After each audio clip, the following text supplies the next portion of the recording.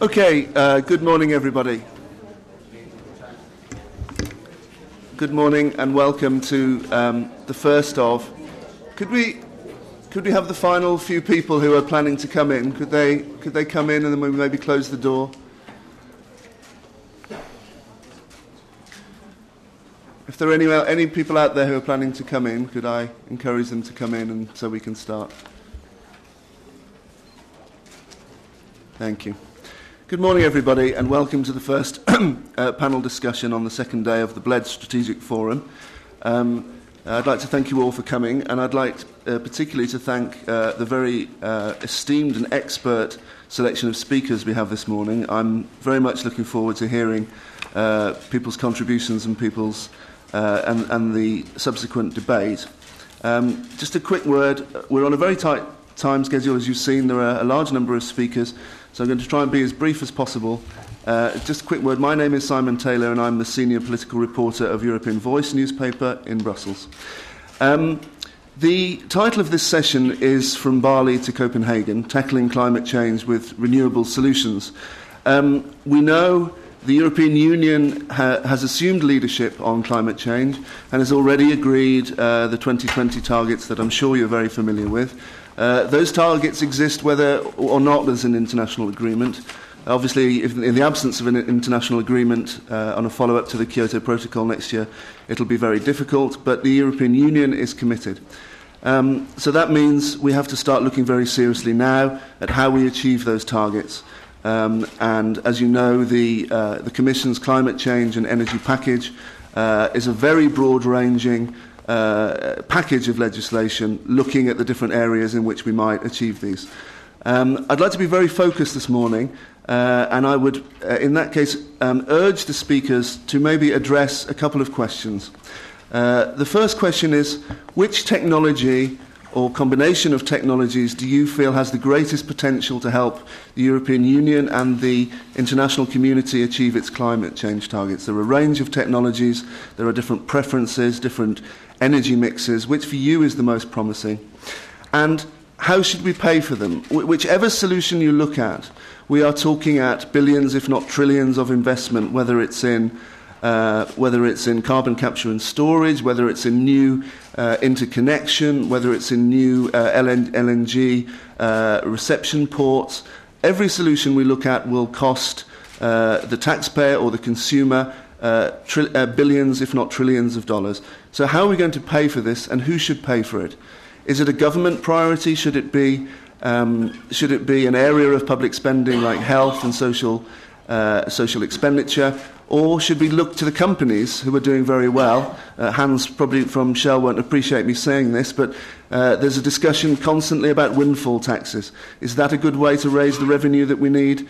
Or can we finance it from emissions trading auctions? So those are the questions I'd like to focus on. I'll give a very brief introduction from each speaker. We have about an hour and 20 minutes for the initial presentations. I'm sorry that it means everyone has to be very brief, but hopefully we can have a distillation of people's views, and then we have around 45 minutes for a real exchange and debate, which I think is really the value of such panels. So again, thank you all for attending, and thank you to our panellists.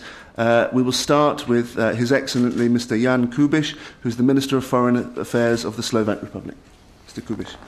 Thank you very much, and I'm really flattered that they said that you have a panel of eminent experts on the issues of energy that would be able to give you views and opinions on technical solutions. Sorry, I'm not in that category then.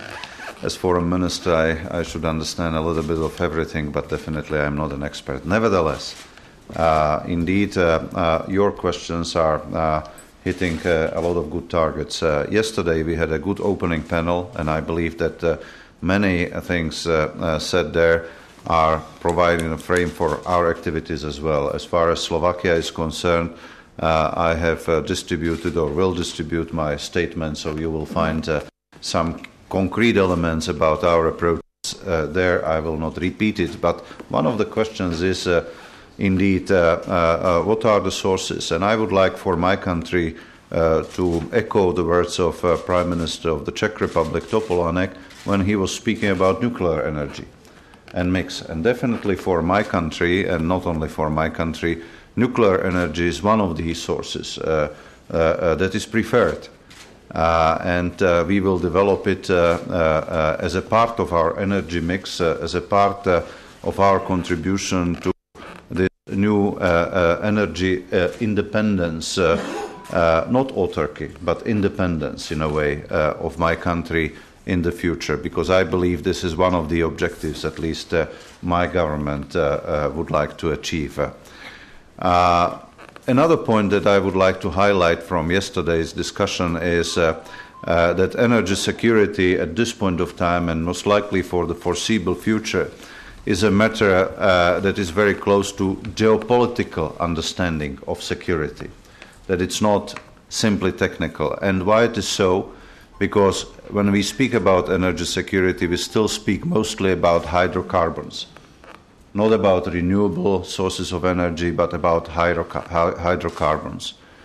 And insofar as we will be speaking about hydrocarbons as the main source of energy, we will always speak in the terms of geopolitical energy security. So it's not freedom. And that's why it is so important to think also about what is the environment that is conducive to solving our problems with our own energy security. Again, yesterday in our panel, another panel on Georgia, we touched upon one of the questions. This is indeed how we solve problems and crises in problematic areas that are, be it producers, areas of producers of energy resources, hydrocarbon resources, or transit countries. Georgia is one of the examples, but from that perspective, I believe it is crucial to pay more attention to the problems of Iran and Iraq. Without solving these situations, and of course broader Middle East, we would not be able to achieve energy security in the fullest sense possible. So again, it is so imperative to, for example, address the issue of relations between Iran and the neighboring countries, Iran and the international community, Iran and the United States. And it means when we speak about energy security, we speak about Iran nuclear program and what to do with this, how to solve this issue, to enable us then to speak from strategic perspective about, for example, European Union energy security. Many words were said yesterday as well about the fate of Nabucco project. Many are saying that this is a dead end. I don't think so, because I believe that in the foreseeable future, 1 year, 1.5, we should have a solution of the Iran nuclear program. And that would open the doors to energy security and to cooperation and to projects like Nabucco. That's at least my reading. Another element that I would like to add, again from this more foreign minister's perspective than anything else, is the question how to shape relations between 2-3 distinct groups of countries. Of course, many of them are in all 3 positions, but not all of them. Producer countries, transit countries, and consumer countries. And again, yesterday, it was said that we should think about issues how to create perhaps and negotiate a pact between consumer countries and producer countries.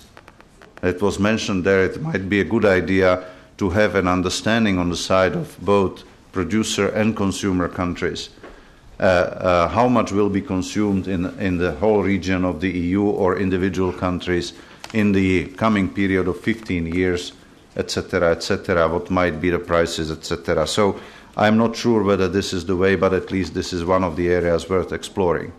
Transit countries, that's another category, and again from the perspective of hydrocarbons and European Union, and it means hydrocarbons that are coming with the assistance of the Russian Federation, if not directly from the Russian Federation. We need to think about that because transit countries are organizing themselves. And of course, very soon we will see the impact of such an organization of transit countries. Ukraine, first of all, is a very prominent leader in this. So when speaking about energy security and European Union, we should not forget that element. Coming back again to one of the points mentioned yesterday, in spite of the fact that because of the situation in Georgia, many countries are thinking about relations between the European Union and Russia and how to shape them in the future, we should not forget that when speaking about energy, energy security, energy consumption and sources of energy, the Russian Federation is and will remain a partner of the European Union. And we have to have this in mind. Now, I'm not speaking only about my country, but you know the figures about the European Union. Yes, it's interdependence, but it will not disappear only because of some problems that we have and will have in our relations. So these are just a couple of points. One last point. I last week spent some time in the United States and witnessed part of the Democratic Convention there and different meetings around. I was struck by so many speakers in the Democratic Convention that were mentioning that we should get rid of our reliance on insecure regions or dubious countries as sources of hydrocarbons. I don't know whether it's the prevailing mood there. I am not sure who will be the winner. It's none of our business. It's for the United States and people of the United States to decide. Nevertheless, I was struck by such persistent note in almost all of the statements at the Democratic Convention. And another point was mentioned, that it is very difficult to fulfill objectives like, for example, prescribed in the Kyoto Protocol for a simple reason. Many leaders of the countries, they know very well what is good for the world, they know what is good for the environment, and they are keen to reach that. But, of course, in democracies, they are a part of democratic processes, and not always, or even less frequently than desirable, they are able to reach the objectives they are supporting, because the democratic processes in their own countries, decision-making processes, business interests, etc., are preventing them from being 100% successful. Thank you very much. Thank you very much, Minister Kubiš. I'm going to press straight on. I'm very honoured to have Mr. Shyam Saran, who is the Special Envoy of the Indian Prime Minister on Climate Change. Mr. Saran, share your thoughts with us. Thank you, Mr. Taylor. To begin with, I will like to assure people I will not talk about Georgia. We welcome this opportunity to share our views about climate change with this very distinguished panel. And I would like to address the issues that you had mentioned in the larger context, which is there in the title of this panel, which is From Bali to Copenhagen. What do we do with the multilateral negotiating process? Because the questions that you have raised cannot really be addressed adequately unless we get the politics right. And the politics is happening in these negotiations. So I think it's very important that we get that negotiating process right. We consider the challenge of climate change really as a cross-cutting global issue. This is one of those issues which, even with the best of national intentions and efforts, cannot really be adequately addressed. So we welcome what European Union is trying to do, and there are many of us, including India and China, amongst the developing countries, who are also doing a great deal on the national level. But unless we have a global approach and a approach which takes into account the fact that this is a cross-cutting issue, again, we will not get to where we want to get. Such a global mission requires us to recognize that what we are really facing at this point of time is really an extraordinary challenge. And this requires, to my mind, if we say it is an extraordinary challenge, then it requires an extraordinary response. While there is talk of climate change being an extraordinary challenge, what we have seen so far, at least my experience of the multilateral negotiations so far, has been that the effort is really should be called, quote, under ordinary. We are really not coming up with solutions which really address the extraordinary nature of the challenge that we are facing. And this extraordinary response cannot be actually delivered by the traditional negotiating process. What is a traditional negotiating process? For example, what we have in trade negotiations. Each one of us goes to the negotiating table. We are very clear about what our national interests are, what is the turf that we have to protect, and in the process of dealing with each other, horse trading with each other, we come up with a response. We come up with a solution. But usually that solution is a least common denominator solution. It is not a solution which is the optimal solution. Now, if you are looking at an extraordinary challenge, then you cannot deliver an extraordinary response through the traditional negotiating process. This is, I'm saying this very frankly, this is what is currently happening in the multilateral negotiating process. So how do we deliver this extraordinary response?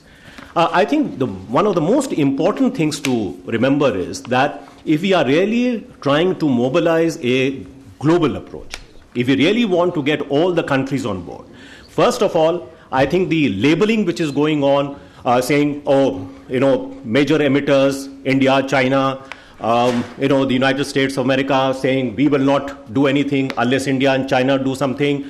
This kind of a finger pointing and labeling is not going to deliver a collaborative approach. If you want a collaborative approach, then it is extremely important to recognize that this collaborative approach in today's world can only be an equitable approach. It has to be seen to be fair by all those who are participating in this process. Yesterday, a reference was made to the fact that, there are 400 million Indians who consider themselves part of a middle class, and each one of them aspires to have a car. What will happen to the global climate?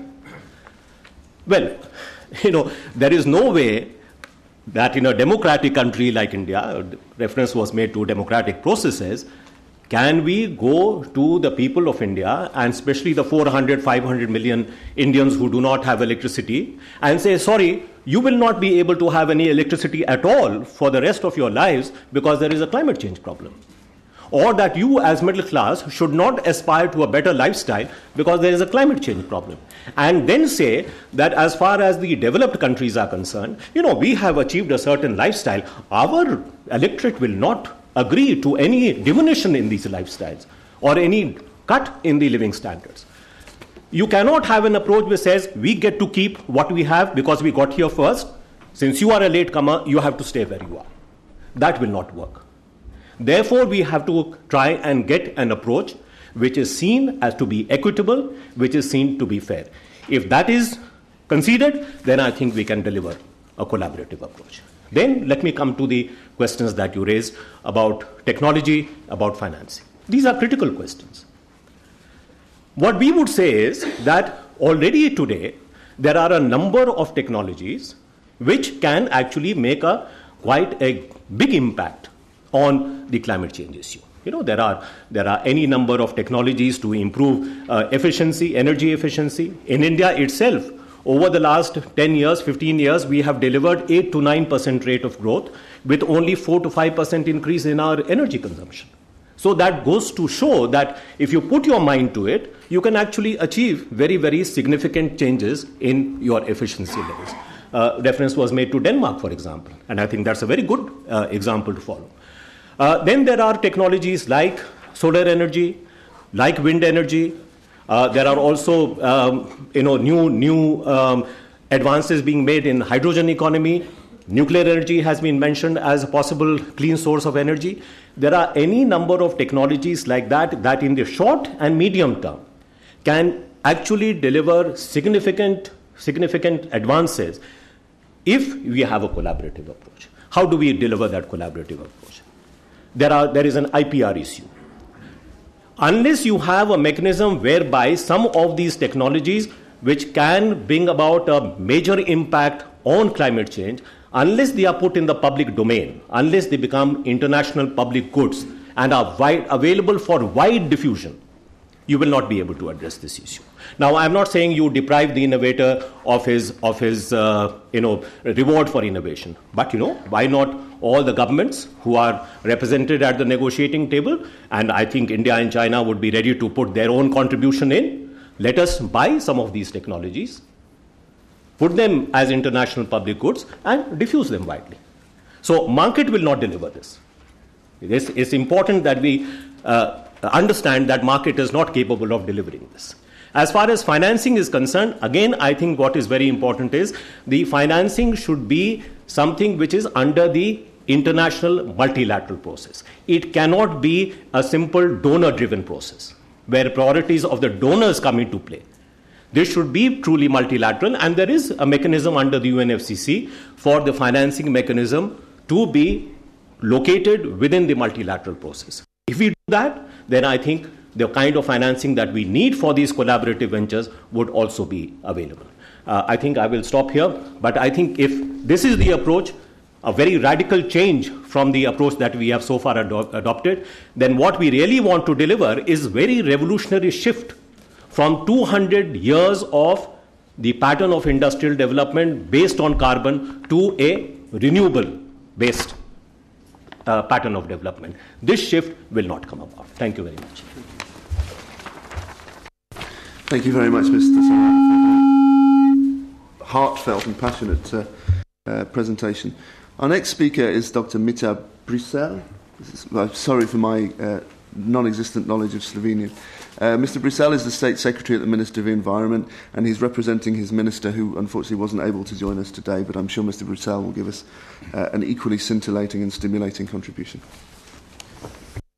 Thank you, and I will try to be really short. What it's, I believe, needed and what it's still not adequately addressed, taking into account all what it's ahead of us, implementing the climate energy package with all, let's say, agreed targets.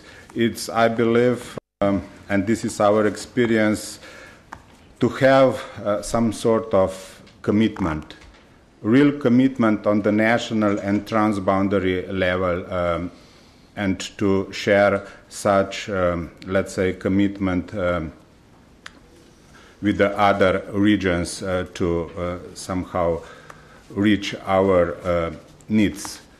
By the way, the global crisis or the climate change is, of course, the global conflict with really real dimension, and we have to act.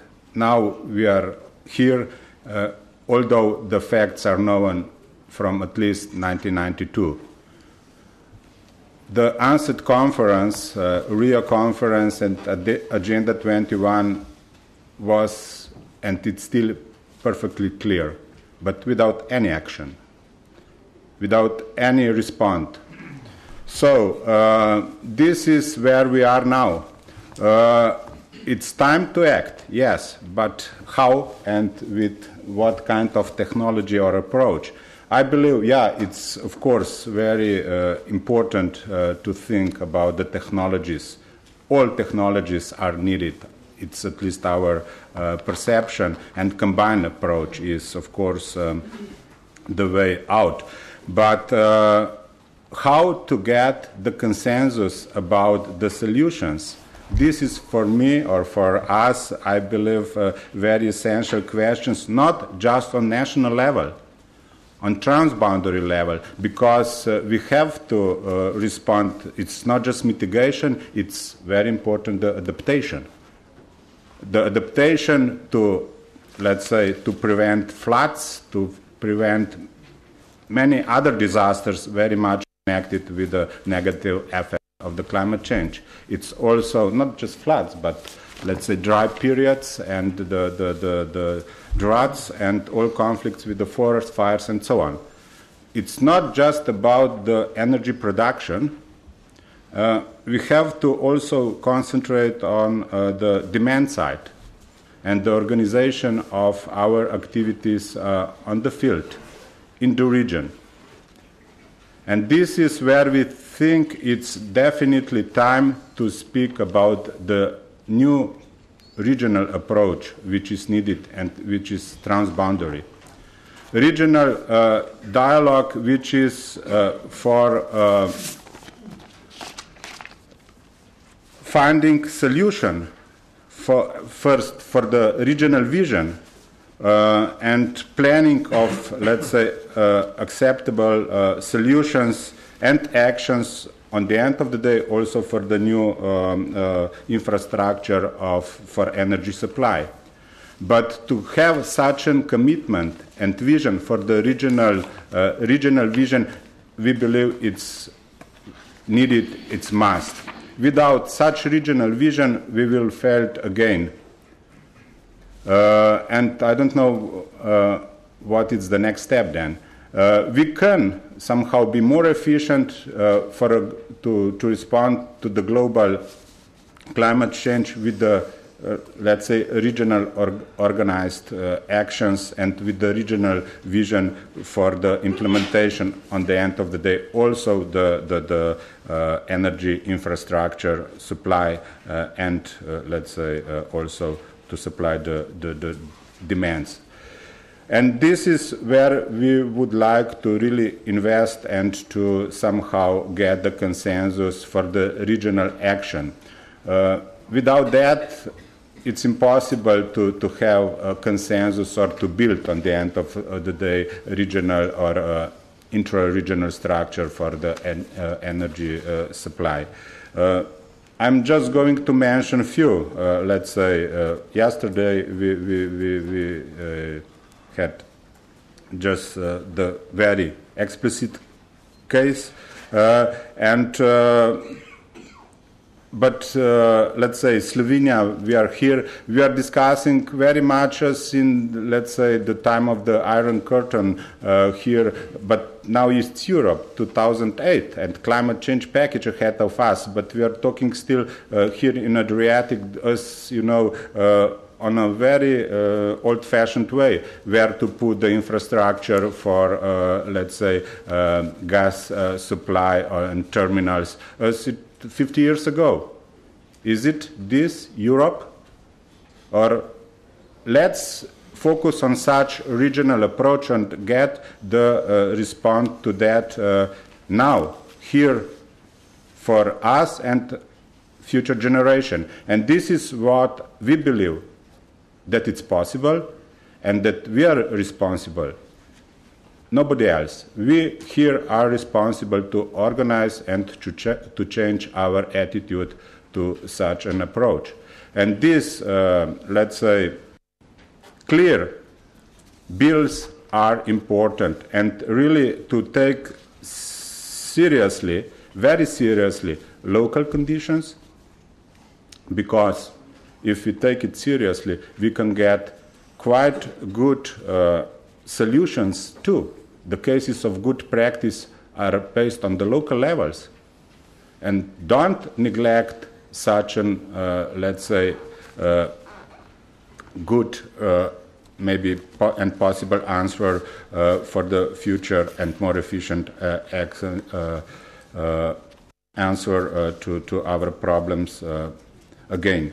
And this is where we would like really to put our finger, and this is where we invest very much in the last, let's say, years to improve the dialogue on transboundary level for, let's say, sustainable solution also for the energy safety. This is where I believe it's important to act. Thank you. Okay, let's move on to Mr. Hans-Jürgen Koch, who's Deputy State Secretary from the Danish Ministry of Climate and Energy. Mr. Koch, please. Thank you very much. Before I move to your questions on which technologies are most promising and who should pay for them, let me make briefly a few points. First on in our perception, it is not possible to continue business as usual, dependent on oil and gas. And let me give you some examples of the Danish experience on how it has been possible to avoid this dependency with the use of energy efficiency and renewable energy, and the vision our country has for the future. First, on the question on whether to to whether it is an option to continue business as usual.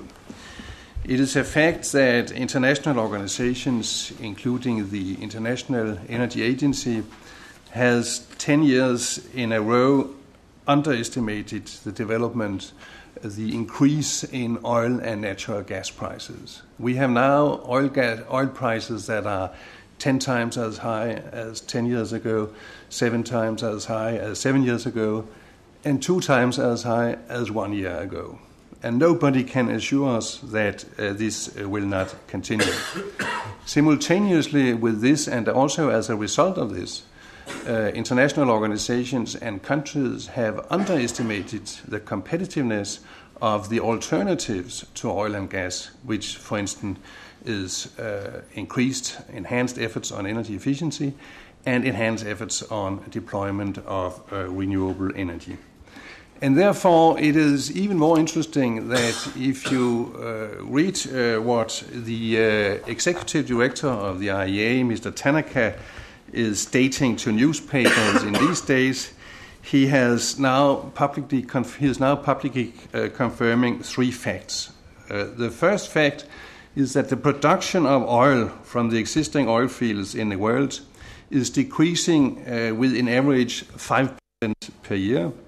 At the same time, the demand is growing with between 1% and 2% per year. That is not a very fortunate development.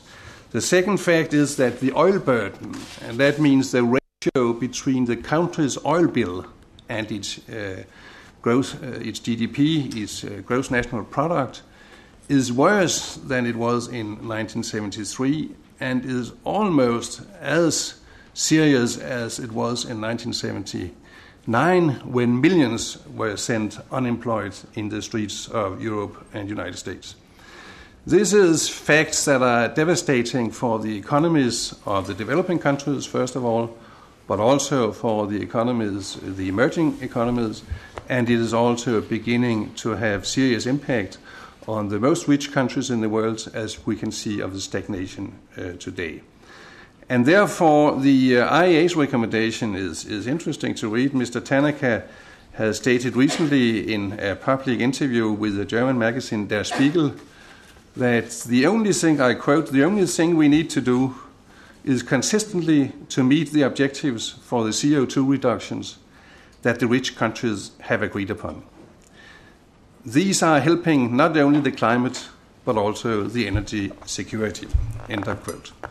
This is a clear confirmation of the reconciliation of climate policies with energy policy. It is difficult to imagine that any unbiased and neutral organization could have another view than this one.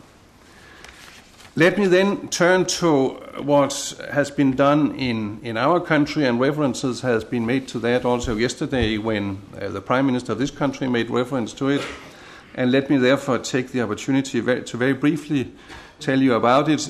So what has happened is that since 1980, we have had an economic growth of close to 80%, which is a normal economic growth for highly industrialized countries. At the same time, we have had no increase in energy consumption. So that demonstrates that it is certainly possible, viable, to decouple economic growth from growth in energy consumption. And then at the same time, we have had a dramatic increase in the contribution from renewable energy.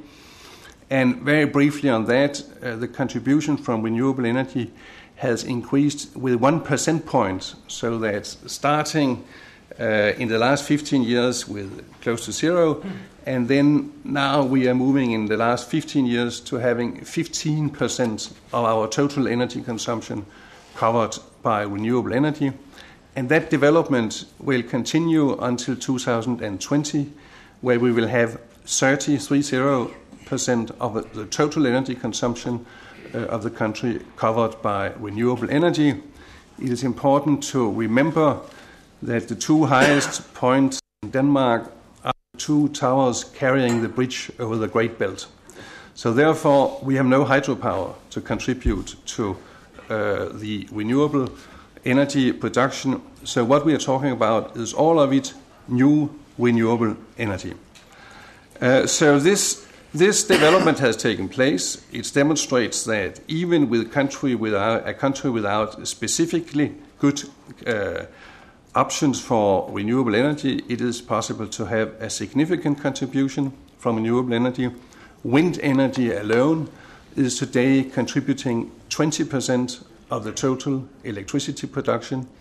That is the same figure as nuclear power is contributing to electricity production in United Kingdom and in the United States. It is also important to note that development has taken place without having any negative effect on the Danish economy.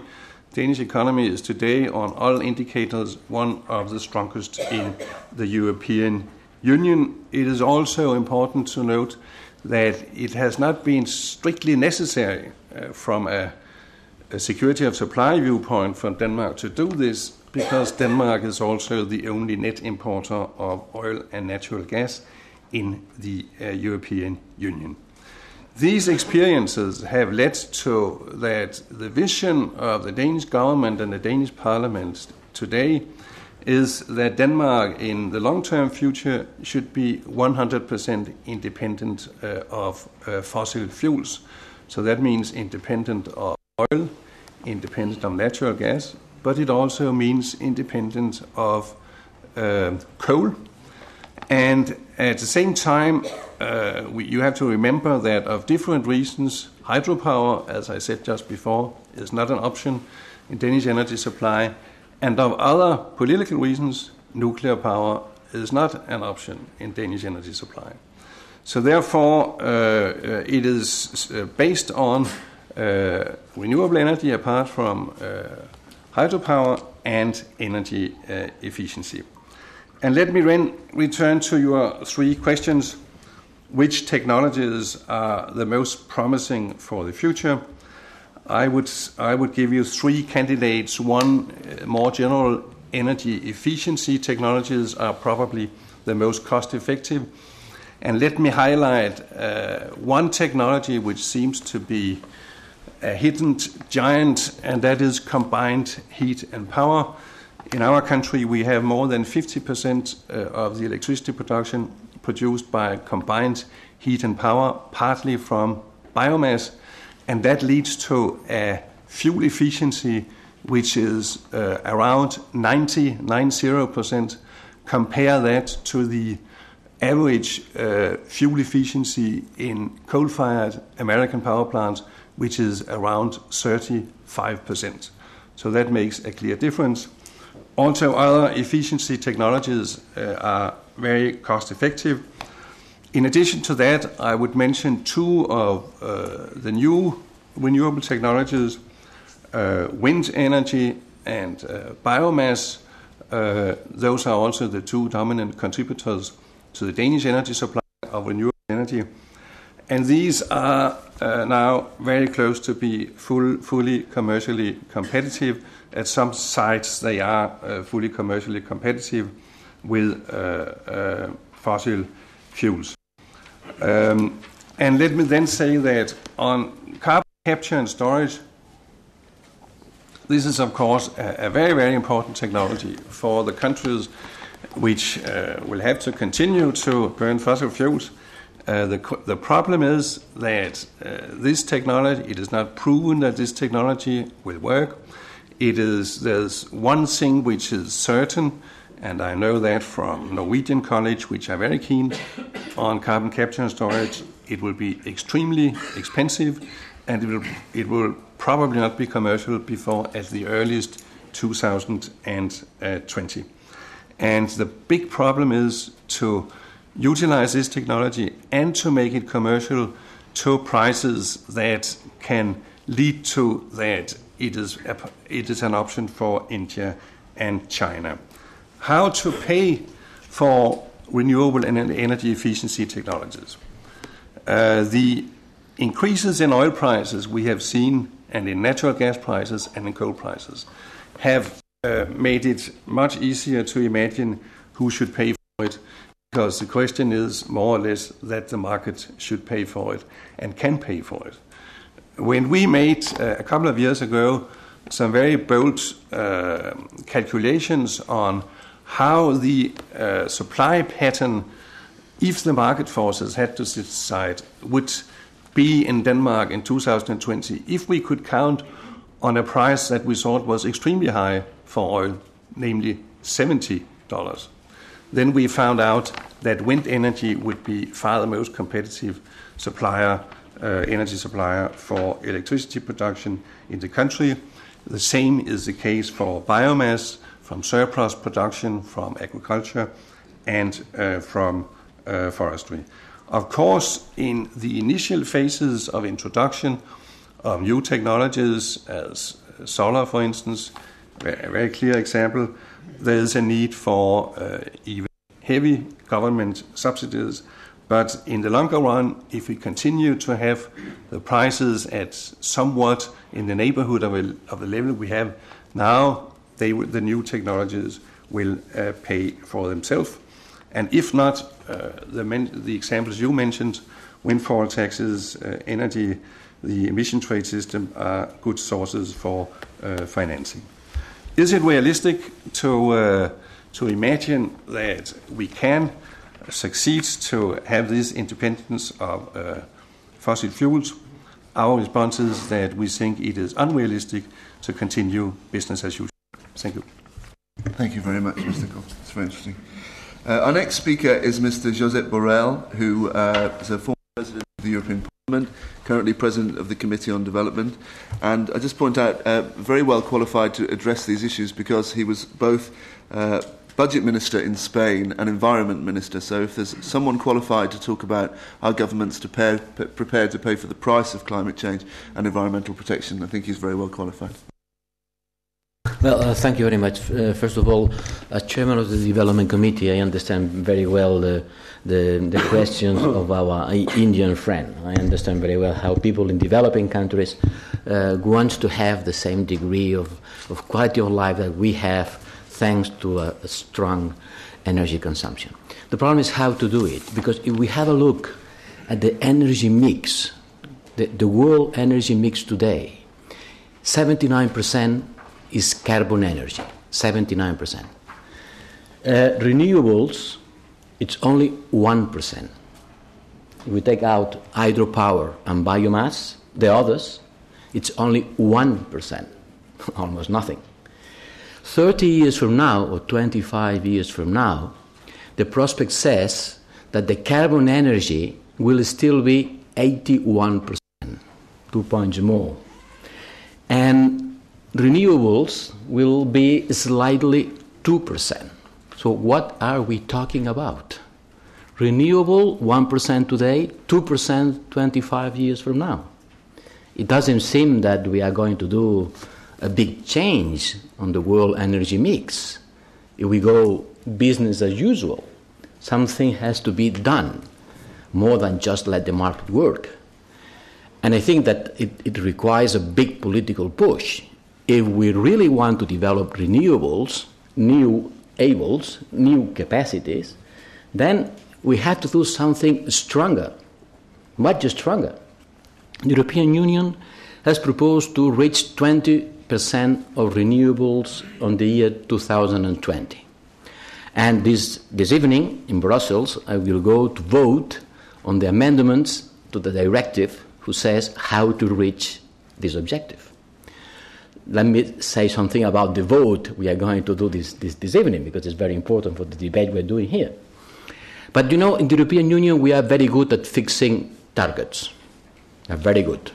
10 years ago, we said, by the year 2010, we will reach 10% of renewables. And we are slightly over 7%.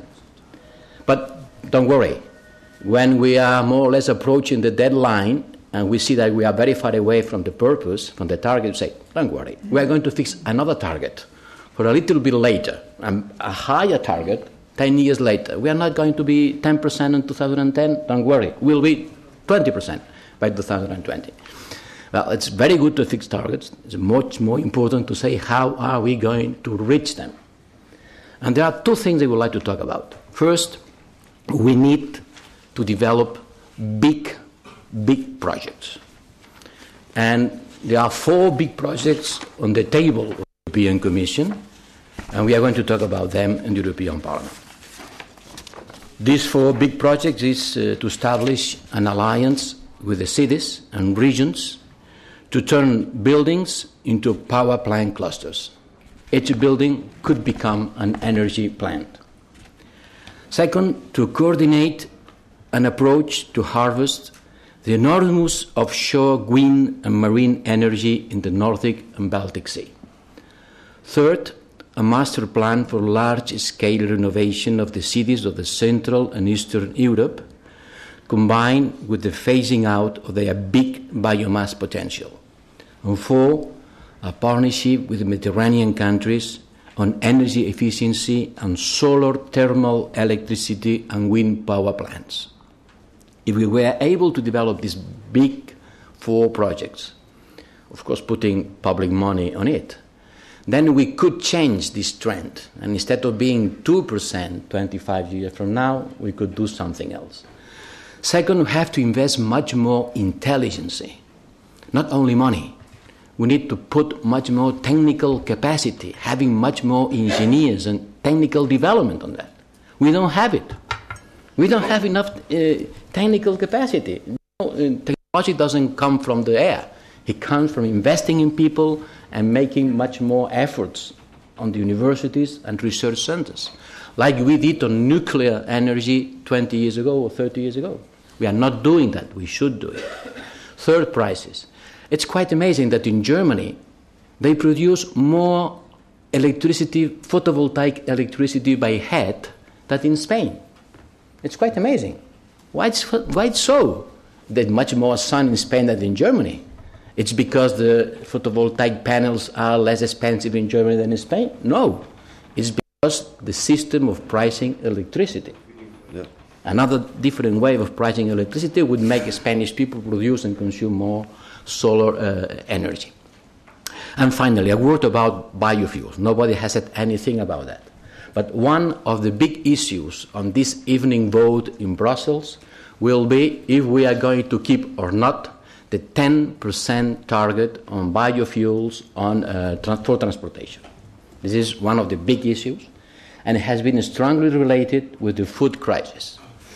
On the last month, everybody has been blaming biofuels development, especially ethanol as a substitute of gasoline, saying that it's one of the responsibles for the food crisis. I am going to vote in favor of maintaining this 10% target, because I think that the bioethanol, the ethanol has been unfairly blamed for the current food crisis, despite having little real influences on prices. I think this is a big question to be discussed a lot. The cereal who has increased more the price is rice, and rice is not being used at all for producing biofuels. The cereal who has decreased prices is sugar, and cane sugar is being used mainly for bioethanol. So I don't think any econometrician could find a real relationship between development of biofuels, bioethanol, and food crisis. But nevertheless, it's one of the big questions on the table. Can we develop this or not? Is this a threat for food security in the world, or there is a complementarity for farmers all around the world, especially in developing countries, between food producing and energy producing from vegetables? India has a lot of things to say about that, with this Hastropa plant who grows in the desert and serves for nothing else than to produce biofuels. There is no other alternatives for transportation today than biofuels, because electricity, car, and hydrogen, it's very good, but it's not for tomorrow. But for tomorrow, or for today, we already have an alternative. This alternative has been in collision with the food crisis. What do we think about that? In Brussels today, we will have to say yes or not to this target of 10%.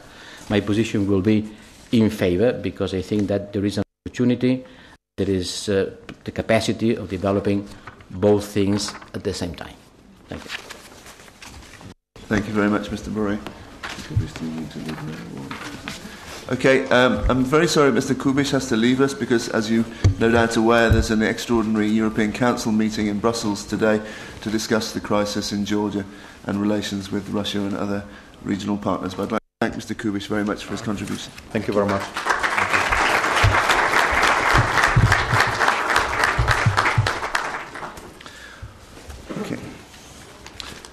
Okay, let's move quickly on with our next speaker, Mr. Ali Saeed, the President of the World Renewable Energy Council. Mr. Saeed, please.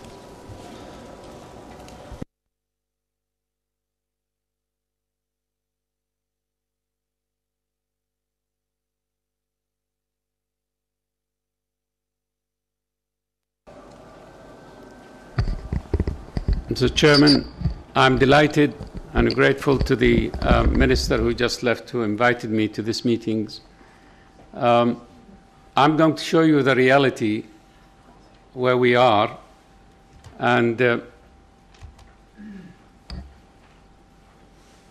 try to address the three issues: the climate change, present situation, and the solution of renewable energy. We obviously have a solution, but there is not one single magic solution which we can say, this is it. We have to have a basket of solutions. And the answer is there, and we're doing it. If you see the progress since 1960 in renewable energy, this is really the only saver we're going to have. The climate change, I don't have to keep on telling you what we're seeing and what's happening, but it's a reality. We can only delay global warming, but that is happening, and that is what we are after. These are the few items which you have to put in your mind by the Stern report and the devastation which result out of this. However, in general, the CO2 emission, now China surpassed the United States. And we also should not be hypocritical. We should not pollute the world in Europe and the United States and force our will in developing country and say, don't develop because there is another solution for you. Look at the situation where we are. This is how our cities at night. Do we need that light all night? And look at the situation of cars. The United States has 200 million cars in the road, and they use 3.6 million barrels of oil a day just for cars. Okay, my friend mentioned that the fossil fuel will be with us. This is, in fact, is a reality. 76%, it will be fossil fuel with us at least for the next 20, 30 years. But nevertheless, renewable energy contributed to nearly 24% at the present. Where are the solutions? In the PV, you see there's the progress, and this is one of the most promising solution. And when I say promising, there are planned to put up 4,000 megawatts in PV in the United States and some part of Europe, especially Spain. Some solutions around the world, this is in Japan, BIPV, build integrated PV. And you can design a house, a beautiful house, with the PV. It's absolutely everywhere. These are the large-scale PV in various parts of the world. Go to the wind, which we talk about wind, and this is, again, our main saver. And if you cannot build them onshore, then, of course, you go to offshore. Another geothermal, many countries, including this country, could tap the geothermal stream. And then you can see around the world, geothermal is a reality as well. Hydropower. Again, the hydropower not necessarily has to be a huge, big project. It could be pico power, 200, 300 kilowatts, 100 kilowatts. And again, you can see many countries listed here. And you can see the big and the small we all require. Again, marine current technology. This is an area which is very, very important to Europe. And we're spending billions and millions on this.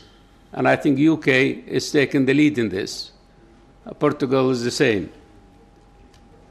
And these are, in fact, the situation, how much you can generate by the system, kilowatt per meter in various parts of Europe.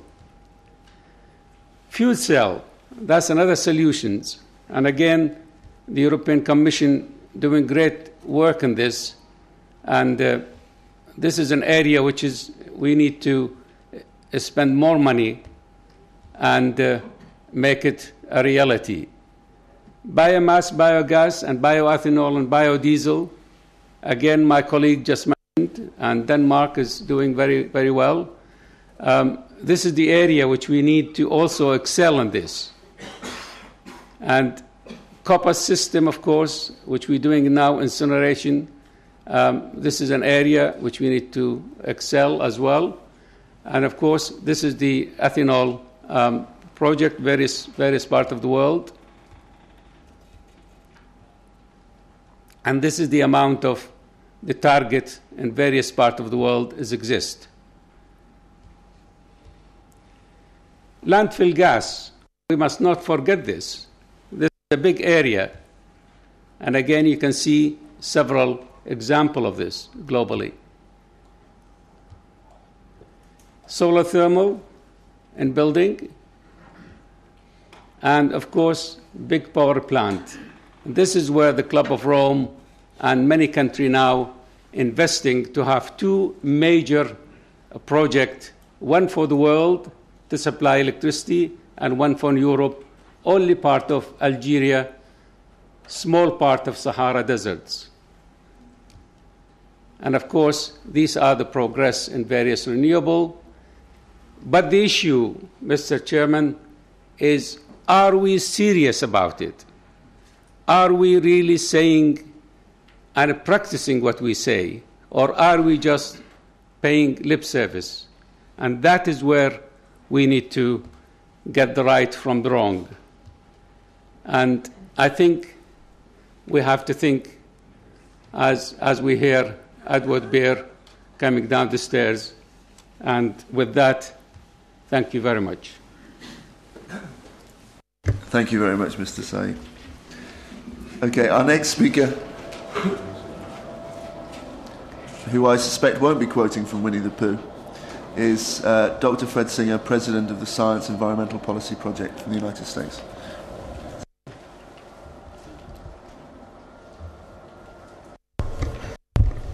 Thank you. First, you have to understand where I come from. I'm a strong proponent of the idea that global warming is not a problem. It's a non-problem. As far as I know, the only major academy of sciences that states this is the Russian Academy, and we agree. In the United States, thousands of scientists have expressed the same view. 31,000 have signed a petition against the Kyoto Protocol, and therefore state clearly that they don't believe that human-made global warming is a problem. A group of us have produced a report. The group is called the NIPCC. You will find the report on the internet. Just remember IPCC and put an N in front of it, which could be non-IPCC or never IPCC, but actually it stands for Non-Governmental International Panel on Climate Change. We represent some 30 scientists from 16 countries, and we have produced this report, which is being expanded now. The title of the report tells the story. It says, "Nature, not human activity, rules the climate." In other words, climate changes, even in the 20th century, are mostly naturally caused, and the human component is negligibly small. That's our view. Once you accept that view, and it is backed up in the report by scientific evidence, once you accept the view, which is opposed to the view of the IPCC, once you accept that view, it means that carbon dioxide is not a pollutant. And the level of carbon dioxide in the atmosphere is essentially immaterial or irrelevant. However, most non-scientists, most politicians don't believe this yet. They will. And therefore, this idea that carbon dioxide has to be reduced is distorting energy policy. And that is what I wish to talk about. The distortion of energy policy is a serious matter. Climate issues are not serious, but energy policy is serious because it affects directly the economy of nations and the well-being of people. And what we want in energy policy is two goals. We want low cost and we want security. Low cost and security. Once you think about it that way, the problem doesn't seem to be particularly daunting. As far as electricity is concerned, we know that coal and nuclear produce electricity very well and have been doing this for decades. It's cheap, relatively speaking, and it's secure. Coal comes mainly from native resources, as in the United States. It's imported from South Africa, Australia, Poland, and the United States. Uranium is cheap at the moment and will remain so for foreseeable future. They work well, they're proven, and they produce large quantities of electricity is what we need. I'm not against wind and solar on principle, except they're very expensive. Why? Well, because they're dilute and intermittent. They require storage. So small amounts of wind and solar are probably not objectionable. However, you should keep in mind is that they're more costly than coal and nuclear. What about transportation? For transportation, you have to have a liquid fuel like oil or synthetic oils. Synthetic oil can be made in various ways at relatively low cost, lower than the present price of crude oil. And another fuel to keep in mind is compressed natural gas. Natural gas should not be used to create electricity. It is much too precious. Natural gas should be phased out for electricity production and replaced by coal and nuclear, and natural gas can be used to run buses, trucks, and all kinds of fleet vehicles. I've been asked by the moderator to say something about technology. What technologies do we need? For coal burning, we really don't need any new technology. We know how to burn coal relatively cleanly. We can take out what are called pollutants, and we have clean coal. Of course, it produces carbon dioxide, but carbon dioxide, we've agreed, or you will agree with me, is not a pollutant. In fact, it's generally agreed that carbon dioxide is good for agriculture and forestry. It's plant food. It's what makes plants grow faster and better. We want more carbon dioxide in the atmosphere. Let me repeat this. We want more carbon dioxide in the atmosphere. It is good. We've had more carbon dioxide on the Earth In prehistoric times, we've had up to 20 times the present level of carbon dioxide. We don't have any evidence, contrary to the IPCC, that carbon dioxide is in any way dangerous. And I certainly don't agree with Sir David King, who says, and I quote him, that by the end of this century, the Antarctic will be the only inhabitable place on the Earth. That's his view, and he's entitled to it, but I think he's wrong. What about technology for nuclear? There we have many choices. The present nuclear pressurized water reactor works. It works well. It's not the best choice, but it works. There are other possibilities. China is experimenting with the pebble bed nuclear reactor. If they succeed in making it commercially feasible, we should copy it. India is experimenting with thorium as a nuclear fuel. If they solve the problem, if it works, we should copy it, because thorium is a vast resource. So nuclear can take care of us for thousands of years. The only point is to build breeder reactors that will turn uranium-238 into a fissionable material for thousands more years of nuclear fuel. There's no problem, even after we run out of coal. Finally, for transportation fuel, methane can be turned into a liquid fuel, such as gasoline or dimethyl ether. Here, China is experimenting, and I think on a mass scale, with producing DME from natural gas. Natural gas is available throughout the world. In many cases, it cannot be accessed because you cannot build a pipeline to it, but you can turn it into a liquid fuel and then ship it by tanker. Finally, most important is efficiency. Efficiency is always a good idea. It has nothing to do with climate change. It has to do with saving money. Efficiency is a good thing. The most efficient power plants are the ones that use cogeneration.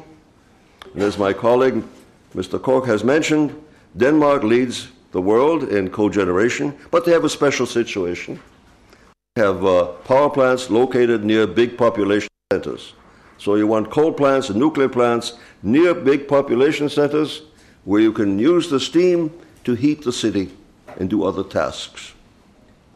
That is what we should aim for, high efficiency, so that we can make energy cheaper. Thank you. Thank you, Dr. Singer. Okay, our next speaker is Ms. Annika Karlsson Kanyama, Program Manager of Climate Tools at the Swedish Defence Research Agency. Okay. Well, I'm one of these many people who believe that the evidence put together by IPCC... I'm one of these many people who believe that the evidence put together by the IPCC or that climate change is caused by human action, human emissions of greenhouse gases. I think that evidence is overwhelming, and I think it would be stupid not to act upon it. And if we look upon the challenges ahead, if we consider the climate models and what will happen if we continue to emit greenhouse gases as business as usual, it's a world which we can't imagine. There are even scientists now warning that by the end of the century we may have a sea level rise of several meters, which will, of course, shape our world into something different. So we really have to take action to curb climate change. I also want to point out that only 60% of global warming is caused by carbon dioxide. There is a lot of discussion about carbon dioxide here. And the other 40% is caused by other greenhouse gases, such as methane and nitrous oxides, and I'm going to come back to that. When we think about the potential to produce renewable energy, it is without doubt so that renewable energy will demand certain resources in terms of land and water, at least when it comes to biofuel. So we will certainly have a competition on these resources when it comes to other purposes, such as producing food. And in this context, I want to add that a report finalized, I think, 1.5 years ago by the Food and Agricultural Organization came to the conclusion that 18% of the greenhouse gases is currently caused by livestock industry. The livestock industry, which also uses a lot of land and water, which may be which we were made to want to use to produce renewable energy. Looking at my research, I'm a researcher, and my research has mainly focused on energy efficiency at the user end level, among with households and industries. And it's a fact that there exist a lot of technologies for energy efficiency out there that are not implemented. They may be even cost efficient, but they are not used.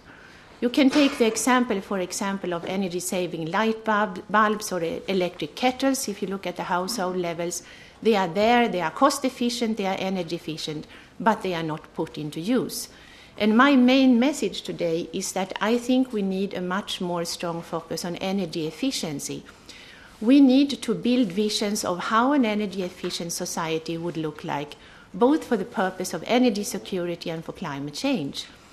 And in building that vision for an energy efficient society, I think we in fact have to go out of the ordinary and imagine the extraordinary, as somebody said here, because climate change requires extraordinary measures. If we, for example, take a look at the household level, commonly it's about 1/4 of the energy use for developed countries at the household level. And if we look at the household level and considers both direct and indirect energy, the indirect energy is all the energy embodied in all the products we buy, we find that indirect energy is usually 60% and direct 40%. So one way of looking at the households is that they consume energy in direct and indirect forms. Looking now at the 3 points I want to make, as I said, I think we need a much more strong focus on energy efficiency than before. And I think a lot of the technologies that seem to have been developed have not been developed together with the end users, the people who are actually using them, whether they are in companies or at home. And it seems to me from research together with my colleagues that a lot of this work is carried out by technicians or these people who have own big estates with not very much understanding of everyday life and the limitations of that. So I really see that the soft sciences, the behavioral sciences, has a very important role to fill in the future. I think also what we have to do is to have a much more better focus on systems analysis.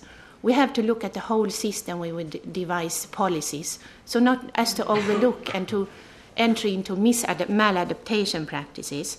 And we also have to make use of all the policy measures that are available to politicians, financial incentives, technological improvements, legislation. We have shown that people can change behavior if a number of policy measures are put into place, for example, when it comes to smoking and when it comes to sorting our waste, for example. We have had numerous policy measures there in the European Union, and things have changed. And they could change as well when it comes to energy efficiency. Today, the development at the household level concerning energy use is that electricity use is increasing. It is especially increasing because a number of the gadgets we buy use a lot of standby electricity. Some years ago, the International Energy Agency issued a report that said things that go blip in the night. And according to that, 10% of the electricity use is for standby, completely unnecessary.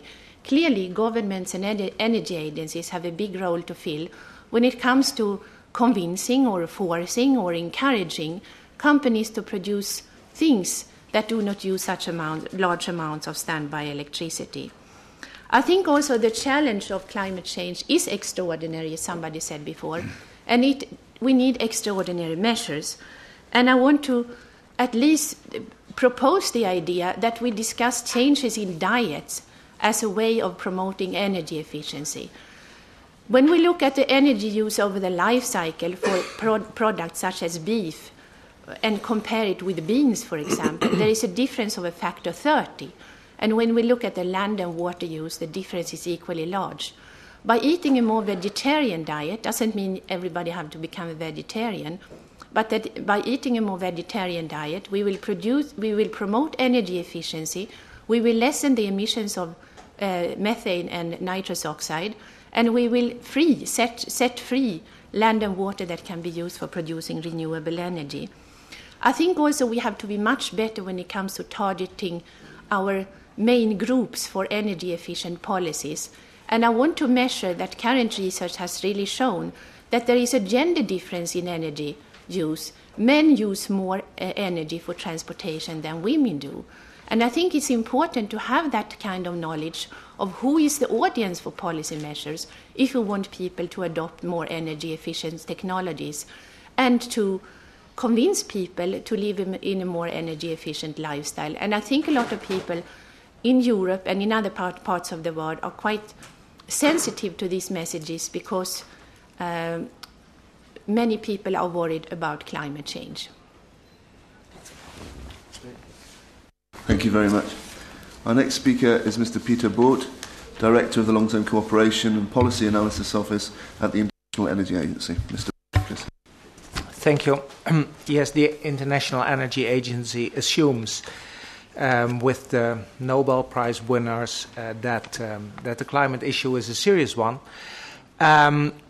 In our energy technology perspectives that has been published before summer, we've developed two scenarios. Of course, next to the reference scenarios in which CO2 emissions go up with 50% in the coming 25 years. In our ACT scenario, emission will go up and then go down, and in the year 2050 it will be the same as now. And then the global concentration of CO2 will be 550 ppm, particles per million, and temperature will go up to 3 degrees. Let's say that scenario is more or less the same as the policy that has been implemented by Denmark in the past. So let's say by such a scenario you can reach a stabilization of energy consumption and maybe a small decrease of CO2. We don't need really new technologies to implement it. It's really about implementation of existing technologies. When we want to go further, and this was our blue scenario, in which the target is 450 ppm, temperature will go up by 2 degrees instead of 3, then we really need new technologies as well. So it has to do with the ambition the world will formulate. Always, and that's the second point, as has been said by many speakers before, energy efficiency is the start. And it's a good start because it's always also good for security, and it will save money to some extent. So that's always a good start. With electricity, I think it has been said by many speakers before, we both need renewables and nuclear. And the big problem here is what to do with coal. Let's say to some extent coal power generation can become more efficient. That makes a lot of sense. But in a real aggressive CO2 scenario, we need CCS, carbon capture and storage. That hasn't been demonstrated to a great extent up to now. But without CCS, we think an aggressive CO2 policy cannot be reached. So it is necessary to do it, even when it hasn't been proven up to now. So, and from a purely, let's say, security point of view, it is not necessary. We have to be clear on that as well. So CCS is the real problem we have to discuss, because if we want to reach the targets, we need to implement 20 big demonstration plans in the coming 10 years, because otherwise we are too late. So here this is really a question of time. That's electricity. Of course, industry has to change. That's more difficult than electricity. Transport is the most challenging one and the most expensive one to change, but there are so many possibilities that if we want, it can be done. Thirdly, at the same time, we know that the non-OECD countries will contribute 90 to 95% of the growth of emission. but the OECD countries have been contributing to CO2 emission up to now in a majority. So both parties have to play their role, and we think that can be done. At this moment, for our new world energy outlook, we are developing what we call an international hybrid approach. And in this hybrid approach, we try to combine three types of policies. One, of course, is cap and trade. Cap and trade systems will lead to a CO2 price, and CO2 prices will lead to new financial flows, for example, to emerging economies. Secondly, we think we need the sectoral approaches. By origin, this is a Japanese idea, and by sectoral approaches, you have an agreement, for example, in iron and steel, or in cement, or in aluminium, that something will happen in several countries. It is an agreement in the end by governments next to their national ambitions. And thirdly, we think we need internationally recognized national policies and measures, which can be different. For example, in emerging economies, it can have relative targets, and in OECD countries, it will have absolute targets. And that's, again, a way to install financial flows in the end from the rich countries to the emerging economies. So we think all of these countries have to play a role, and the difficult part will be CCS. Thank you. Okay, and thank you for a nice brief presentation. It helps us to keep on time. Our next speaker is Ms. Geraldine Kutas, the International Director of the Brazilian Sugarcane Industry Association, and I understand the International Advisor to the President. Thank you, Ms. Kutas. Thank you very much. Brazil is an emerging country with a pretty good growth rate, and obviously it needs energy to support these growth rates. Our country has made the choice of energy diversification and renewable energy. 46% of the energy consumed in Brazil is made out of renewables. This is pretty impressive if you consider that the average for the world is 13%, and in OECD countries it's only 6%. The majority of this renewable energy is coming from sugarcane that is used to produce ethanol for the transport sector, and ethanol and sugarcane that is used to produce bioelectricity, supplying currently 4% of the whole Brazilian electricity needs. Our government has placed a lot of emphasis in the transport sector, and this is not something new. This is something that we started 35 years ago when the first oil shock occurs. So we have a pretty long experience with ethanol as a renewable fuel in the transport sector.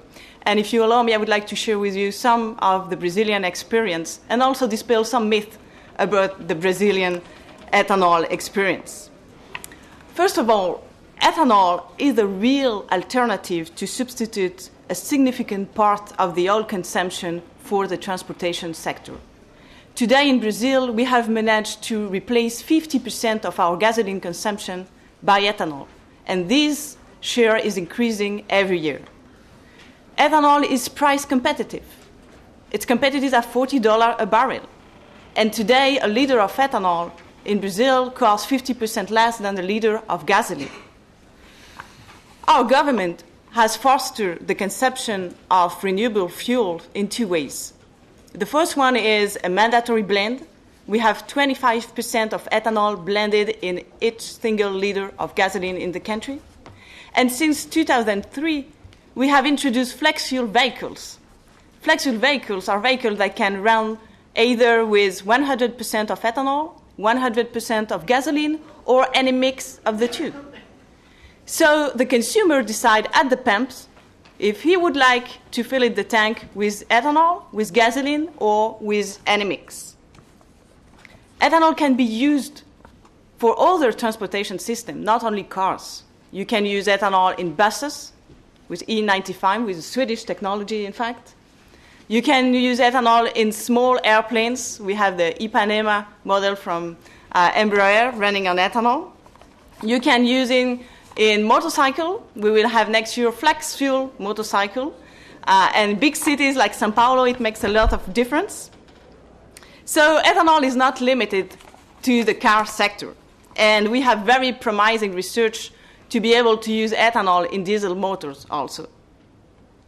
Secondly, ethanol reduces significantly CO2 emission. Sugarcane ethanol can reduce CO2 emission and GHG emission up to 90%.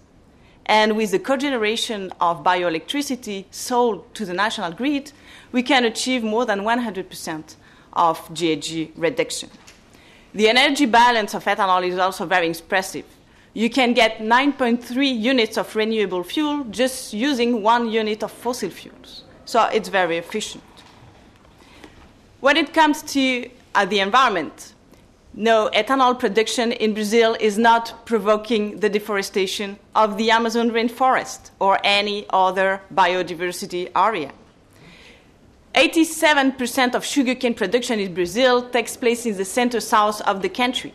This is 2,500 kilometers away from the Amazon, barely the distance between the Vatican and Moscow.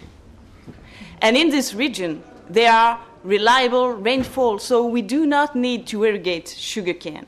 In fact, because sugarcane is made of 70% of water, now there are new technologies that allow us to produce water from sugarcane and to export it to the cities in the neighborhood of the mills. The 50% of ethanol replacing gasoline in Brazil are produced only on 1% of the Brazilian arable land. This means 3.4 million hectares. At the comparison, 50% of our arable land is dedicated to pastures in Brazil. Soybean occupies 6% of arable land.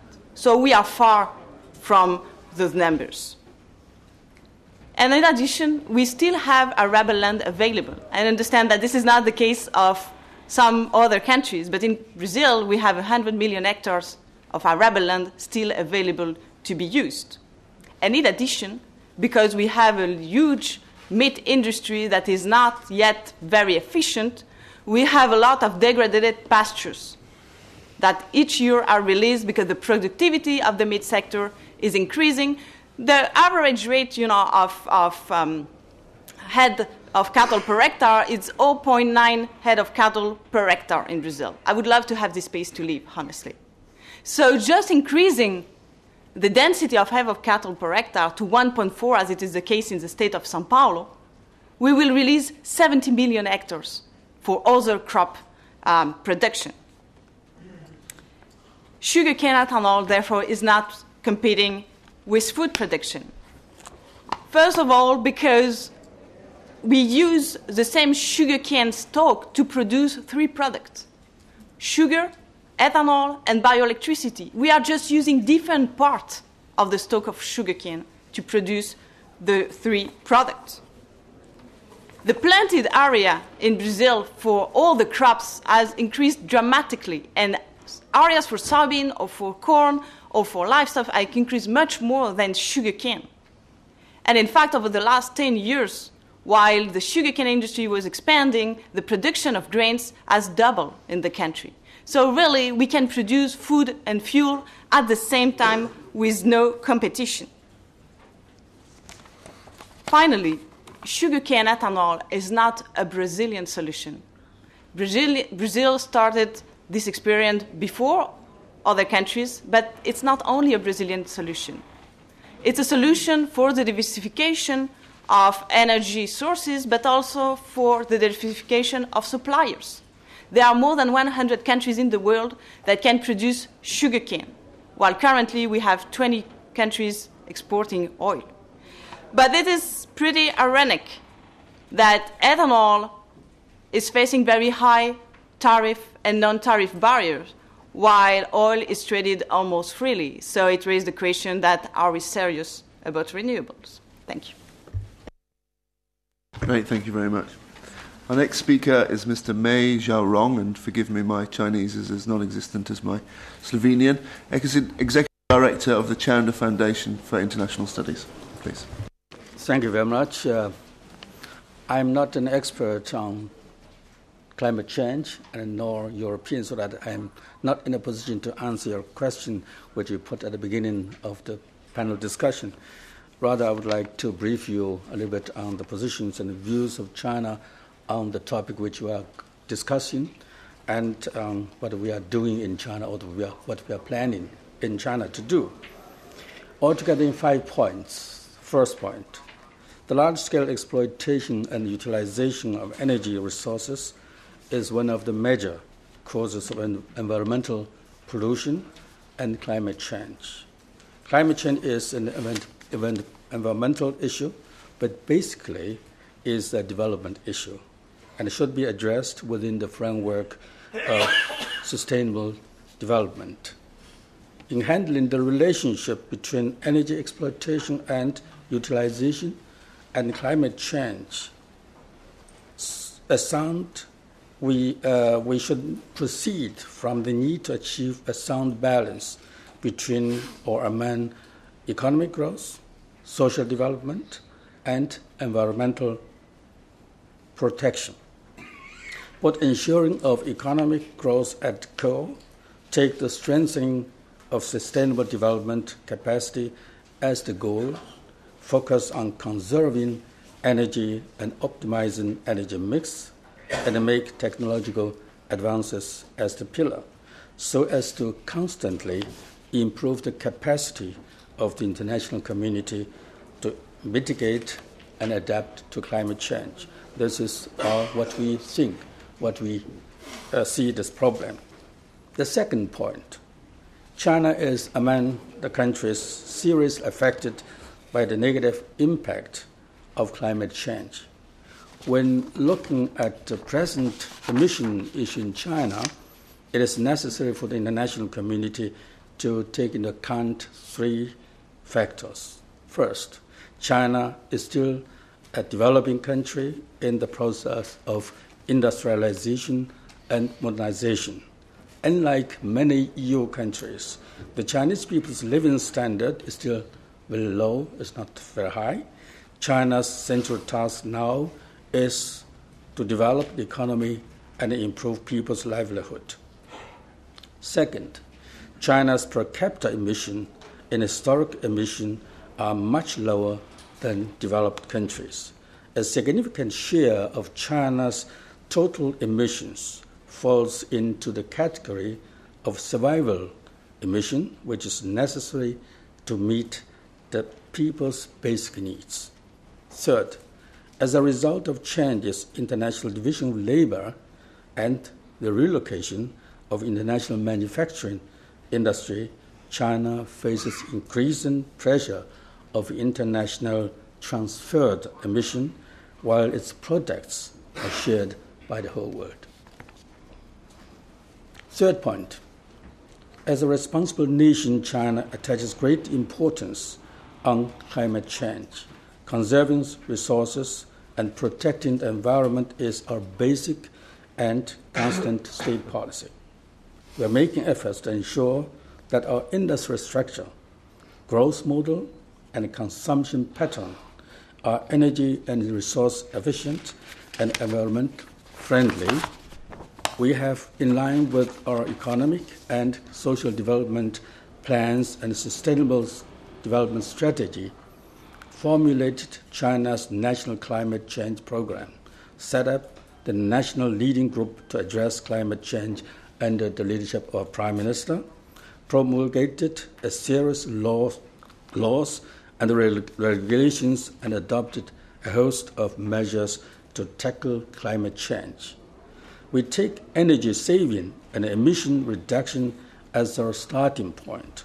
We have taken serious measures, including conserving energy, improving energy mix, raising energy efficiency, and have achieved noticeable results.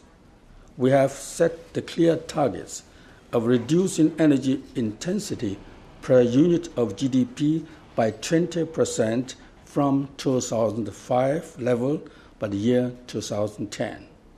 We endeavored to increase the renewable energy consumption to 10% of the total energy consumption till 2010 also. China attaches great importance to the energy, science, and technology, and gives a top priority to the development of it.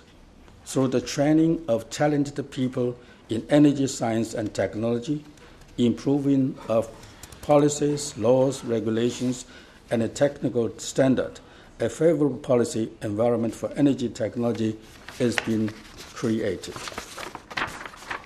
China will also promote mechanism construction for renewable energy development and foster a constant and stably expanding market for renewable energy based on the principle of integrating government guidance, policy support, and market force.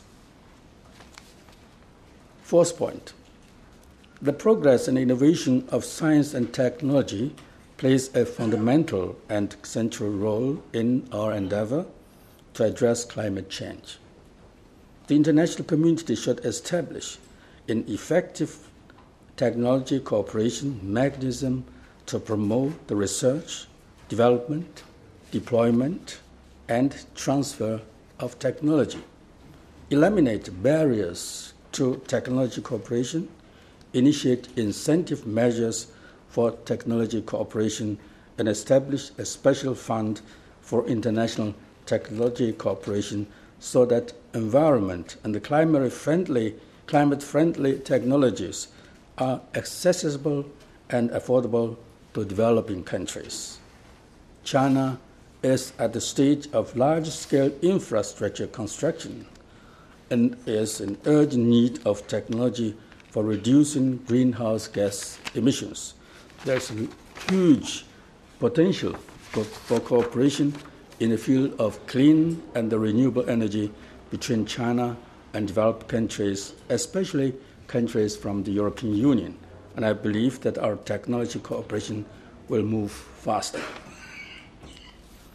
The last point, with the increasing negative impact of global climate change and the threat to energy security, the international community should, from the viewpoint of achieving sustainable development of humanity, discuss and consider the establishment of a future world energy supply system using resources that are clean, economical, safe, and reliable. Meanwhile, we should also appropriately handle the problems concerning financial import, intellectual property right, and technology dissemination so that to benefit all countries, enable them to share humanity's achievements and address the challenge of climate change together. And by the way, I would like to say that I share many of the views which my Indian colleague has put at the beginning of our discussion. Thank you very much. Thank you very much. Our final speaker for the first part of the session is Mr. Hans van der Loo, Head of the European Union Liaison Office for Shell International. Mr. van der Loo. Thank you, Mr. Chairman. Well, this is how it often goes.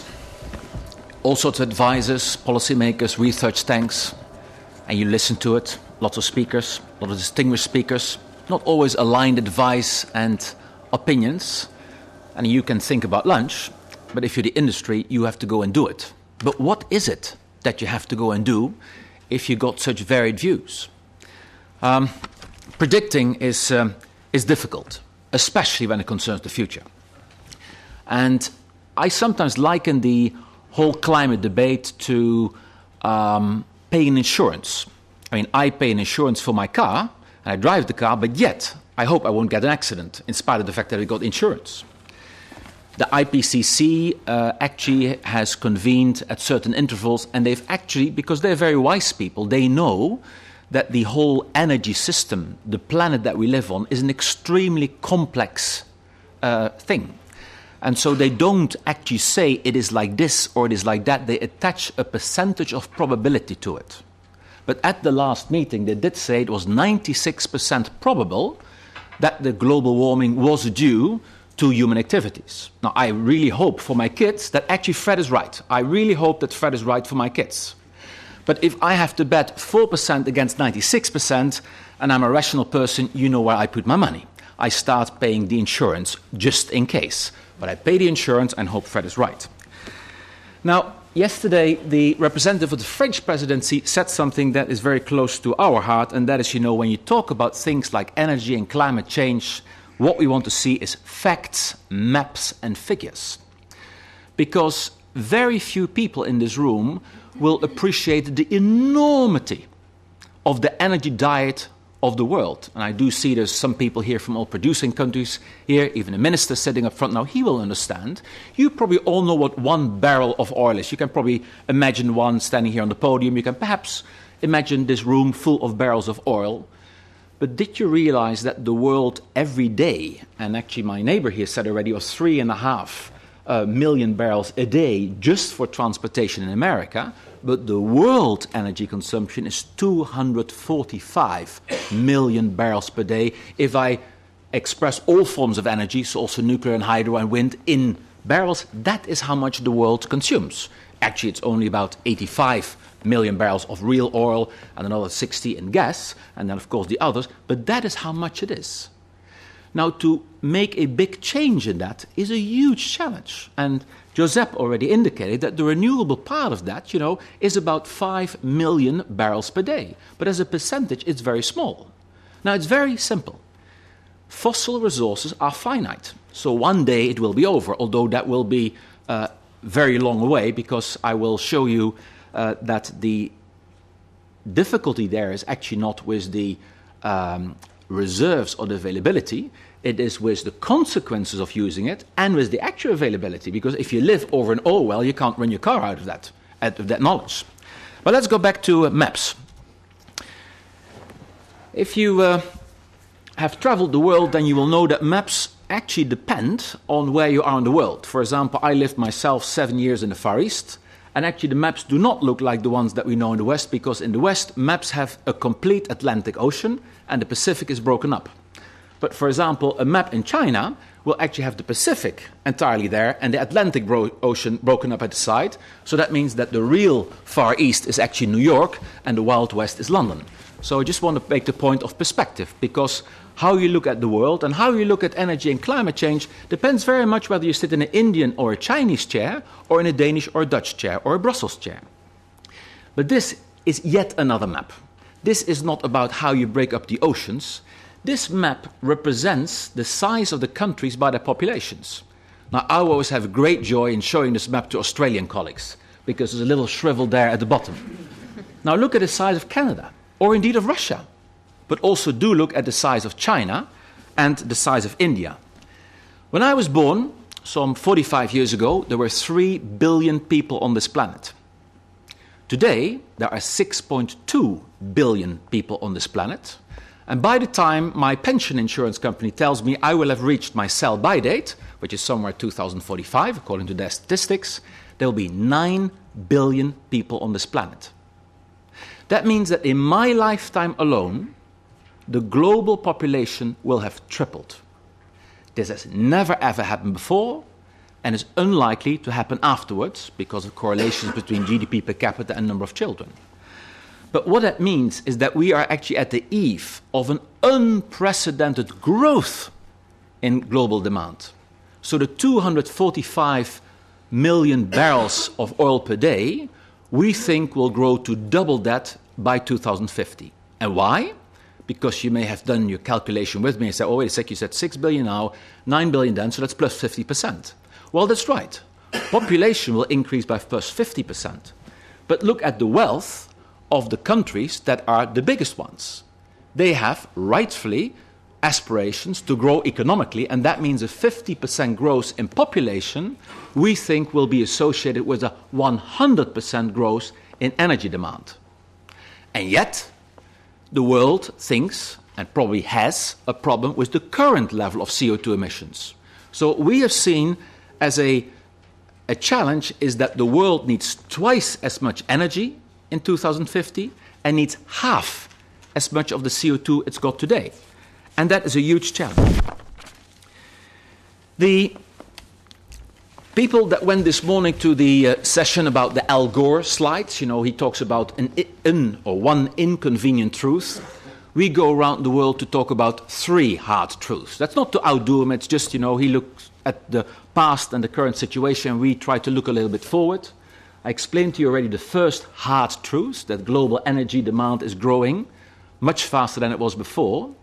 The second hard truth is that the easy oil and gas, which is still the most prolific form of energy with which the diet gets fed today, the easy forms of oil and gas supply will actually struggle to keep pace with the demand growth. And that is not, I do not want to be alarmist that there is not enough energy in the world. There's plenty of energy in the world. But as I said, if you live on a gas well, you can't heat your house with it, or if you live on an oil well, you can't run your car on it. It needs to be taken out. And so where there is a real tightness is the production capacity in the world, not the reserves, the production capacity.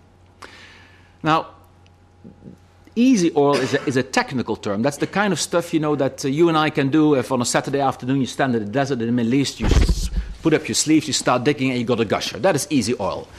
Now that indeed, some people may have heard about peak oil, that indeed is about over. There's not much of that left. But there is a lot left much, much deeper, and that's more difficult oil. So not easy oil and gas, but difficult oil and gas. But because it is difficult, you need the technology, some of the technology that may not exist today to get it out. Or it will be a lot more costly to get it out. Or you may need political access to get to it. And all those factors are actually limitations that will deliver that second hard truth, that the easy forms of oil and gas will begin to struggle. Now, how will the world react to that? Well, I can tell you one thing, the world will not react to it by using less energy. That will not happen, because the energy hunger is there. And also, energy use in a way is good, because it helps produce good things and it helps better livelihood and worthwhile lifestyles. But what will the world then do if it can't get the easy oil and yet wants the energy? And I'll say a bit about renewables in a second, but I would like to say a bit first about coal. Because with Peter's outfit, the IEA in Paris, we agree that there will be a global flight into coal. Now then we actually have what the Americans call a double whammy. So the first whammy is we get more energy demand, which is not very good from a CO2 emissions point of view. But the second whammy is that we're going to meet that demand in the first instance with more carbon dioxide intensive forms of energy, i.e. coal. So that's going exactly in the wrong direction. So you're going to consume more energy and it's going to be more carbon intensive energy. And that actually then brings us to the solution and the question that Simon talked about, what are we going to do about that? But just to drive this point really, really home, and even if you're not mathematicians, this is the formula that determines CO2 emissions in the world, put in very simple terms. It is made up by the number of people in the world times the wealth of those people, because all of us have a higher carbon footprint than poor people in the world. Just think of how you got here in the first place. Times the energy efficiency. For example, in Japan, this is very good because they have the lowest energy consumption per dollar GDP. And in Ukraine, they're at the other end of the list because they got the highest usage of energy per dollar GDP. So that's if you weigh the energy intensity or the energy efficiency times the carbon intensity of the forms of energy that you use. So, for example, that is very bad for coal and it is very good for wind. Now, the problem is that this number will only go up. So it's not going to help us to bring CO2 emissions down. This year also will only go one way, and it's going to go up because, people will develop economically, and therefore this will contribute to more emissions. And that actually leaves us only with two things that we really can do as a global community to reduce the carbon footprint of the world. That is to go either for less energy per unit of GDP or less CO2 per unit of energy. Now, Simon asked, what do you think are the best technologies or the most promising technologies going forward? Well, there is not one good technology to go forward because, as I said earlier, it depends on which chair you sit. It is a rainbow coalition of solutions. But by and large, they fall in two broad categories. The first category is reduce emissions, and that can either be done by using cleaner forms of energy. For example, if you could shift more to natural gas, because natural gas within the category of fossil fuels is cleaner than, say, coal. Nuclear power has lots of issues, But from a CO2 point of view, it actually helps in this track. By the way, yesterday, I was delighted to see 2 engineers on the forum of politicians, because it helps if politicians understand what's really going on, like Giuseppe, by the way. And they were talking about the dream of nuclear. Well, Wolfgang Schüssler has got data right. There are indeed, at this moment in time, 429 nuclear power plants in the world. What he did not say is that by the midpoint of this century, 40% of those plants will be decommissioned. Now, in our scenarios going forward, we actually forecast a growth in nuclear of only 15%. And people say, hey, after what you tell here, why not more? Well, the challenge to increase nuclear by about 15% to the midpoint of this century is huge. Because it means that you have to rebuild the 40% that gets decommissioned and build another 15%. Together that makes about 55%. So that means in the next 42 years, the world has to rebuild half of the existing installed installations. And then, what was also not mentioned, whilst uranium is available, it's actually concentrated in even fewer countries than oil and gas is concentrated. And, of course, if you have twice as much nuclear power plants, you will go through the reserves twice as fast. I'm not speaking against nuclear. I think it's a legitimate role in it, but we should think about it in realistic terms. Renewables is obvious. Bioproducts people have talked about. Peter spoke very eloquently about carbon capture and storage. The reason why I made it bigger in this picture is that it is different from the other ones. The other ones actually are ways to make energy that emit less CO2. But because the world is about to take off in an enormous way into coal, we also have to think of ways of reducing emissions by taking the emissions that do take place and dealing with them. So that's one track. The second track is reduce demand. And I won't go into the details, but you know, there's a whole range of things you can do with forms of transportation, buildings, low energy appliance, and doing things differently. So we often try to help our audience with names, easy to remember names. So a couple of years ago, we spoke about TINA. TINA is a lady, but TINA is also an acronym for There is no alternative for population growth and globalization. Tina has actually given birth to a daughter, and her daughter is called Tanya. And Tanya stands for There are no ideal answers. So what should we be doing? And that's then, Mr. Chairman, my answer to the question that you put up, is we should make energy efficiency an absolute top priority today. Of the primary energy that the world produces today, only 47% is used usefully and 53% is wasted. Now, if you understand thermodynamics, then you know you can never achieve 100% efficiency. But I would argue that between where we are and what is technologically possible, there's a big potential for improvement. We have to go massively out to develop low-carbon initiatives, and we have to enable the rapid deployment of CCS. And time here, ladies and gentlemen, plays a big role. We have calculated for the European Commission that the 7-year delay in the world's CCS plans, simply doing them, but doing them 7 years later, will lead to between 90 and 100 gigatons of avoidable, if we just get our act together and act, avoidable CO2 emissions to the world, which is about 10 ppm. So that is a large chunk of the budget, in inverted commas, that we still got to go. And by the way, I do have some other bad news for you. Of the so-called budget between the 380 ppm we have and the 550 that we go to, a lot of it has technologically actually already been locked in, because the plants that our industry builds typically last 30 years. So all the new builds today will do that. And one point that I've heard, my last point, that nobody spoke about here, but I really would like to stress as being of extreme importance, we have to think about the talent pipeline. Because this challenge does not only require a lot of money, it also requires a lot of talent. And if you would imagine our vehicle, our world to be a vehicle on its way to achieve and meet these challenges, then the fuel on which this vehicle runs is talent. And globally, there is a tendency that amongst young people, there's a declining interest in technology. And I would call upon all the policymakers in the world to look at programs in their countries, how they could turn it around. Thank you, Mr. Chairman. Thank you very much, Hans. Thanks to all the speakers for some very interesting presentations. We've run slightly later for this session than we originally intended, but we still have at least 20 minutes, I think, for discussion and debate. I hope there'll be some questions from the floor, but maybe I could start by asking some of the speakers to comment on a particular issue.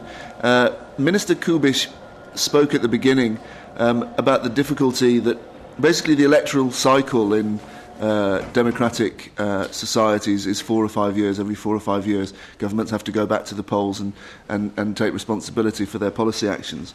But the time frame to tackle with climate change is 10, 20, 30 years.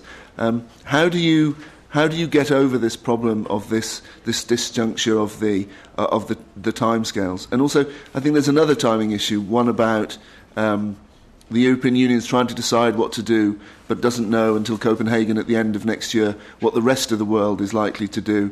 They're keeping a lot of policy options open, but this is a difficult way to decide the best way forward for the European Union. So, would anyone like to come in on that issue? Dr. Singer, please. Just a quick. 3 worst ideas. The worst idea probably is carbon capture and sequestration. It lowers the efficiency by approximately 50%. You have to build 2 power plants to deliver the same amount of electric power. And it probably won't even work. And it may be dangerous because large amounts of CO2 without oxygen will kill you. The next worst idea is probably LNG, liquefied natural gas. Expensive and insecure. And the next one is the hydrogen economy, which George Bush promoted 2 years ago, which I think has now died a natural death. And I hope the other 2 ideas will also die a natural death. Anyone else would like to come in on the political timing issue? How politicians can actually convince the public to do what most people, not everybody agrees, is necessary? I think there is a strong feeling on European population, at least, that we face a problem, and people are quite ready to work in order to solve it. The problem is, once again, prices. No?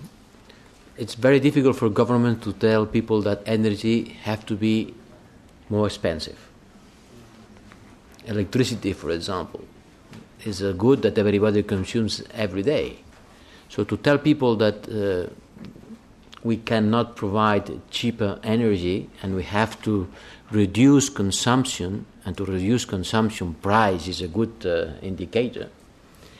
It's something that at the last moment all governments are very reluctant to apply a policy of increasing prices in order to reduce consumption. Because the same thing happens with water, no? If water is a free good, nobody is going to save it. If you want to save water, you have to allocate a price to water. And everybody is ready to pay a price for electricity, but nobody seems so clearly that water has to have a price, because it costs a lot of money to bring clean water, drinkable water to your houses. My experience is that at the last moment, when governments have to face the price question, they are very much reluctant to create incentives through prices in order to reduce consumption. Maybe Mr. Koch, you'd like to come in, because the Danish example almost seems too good to be true, that there was a policy decision to go very much for renewables. Economically, the price that the country has had to pay is negligible. Is that because of a specific environmental sensibility in the Danish population? You were at pains to say that your geographical situation is not necessarily particularly advantageous, and that policy choices can leave you to the right outcomes. What are the lessons that you would maybe recommend to colleagues in other countries? 3 brief points. I think that In Denmark, and I think that is the case in most European countries, there is a growing understanding of the seriousness of not only the greenhouse gas problem, but also the energy security problem and the price problem for energy. And those three factors are cooperating. You couldn't have had the European climate and energy package if you hadn't had the signs of risk of interruption of gas suppliers from Russia, who supply something like 20 to 30% of the natural gas supplies to Europe. So I think in the European Union, it is easier than in other parts of the world, apparently. In other parts of the world, I think we are now also seeing the effect of extremely high prices, the effects of the different meteorological events. And I think the European Union has found a rather elegant way to solve the problem of first promising to committing themselves to 20%, and if other countries can go on, then that can move to 30%. How it is possible to convince the population, for instance, in the United States of America? That is a billion-dollar question, and unfortunately I can't give you an answer on that. But I think still the developments, both the two presidential candidates, and also, for what that is worth, the last speech of Al Gore indicates that also in U.S. the public opinion might move in that direction. Thank you very much. I'd like to move on to another question that I found a very new aspect of the debate, and this was from Mr. Saran. The question of intellectual property rights, and that somehow sharing new technologies or technology transfer would be a way to improve energy efficiency in developing countries. Do you obviously, and you have a sort of quite, seems to me, a workable notion of how this might work.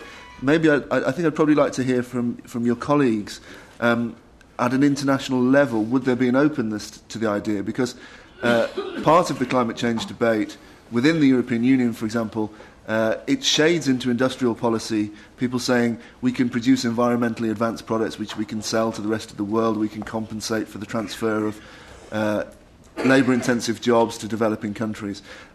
So my suspicion would be that there would be a reluctance to share IPR or to loosen the grip on IPR, and frankly the European Union's or the developed world's relationship with China on IPR issues is already quite tense. So anyone who'd like to come in on that issue? I think it's very important to remember that the only consensus document that we have on dealing with climate change is the UN Framework Convention on Climate Change. And that has not been repudiated. That has been reaffirmed at Bali. And I think it is important because we are talking here about Bali, and we are currently engaged in the negotiating process to bring the Bali action plan into an implementable action plan. It is very dangerous to try and overload the climate change issue with issues of competitiveness and trade. The UNFCCC and the effort which is required in terms of technology transfer, in terms of financial transfer, has nothing to do with trade. It has nothing to do with competitiveness. So if you start overloading this agenda with competitiveness issues, I cannot really close my coal-based power plant because this will give the Indians an advantage because they have so many coal-fired power plants and they are not expected to close down their plants. If you get into that argument, we will end up by doing nothing.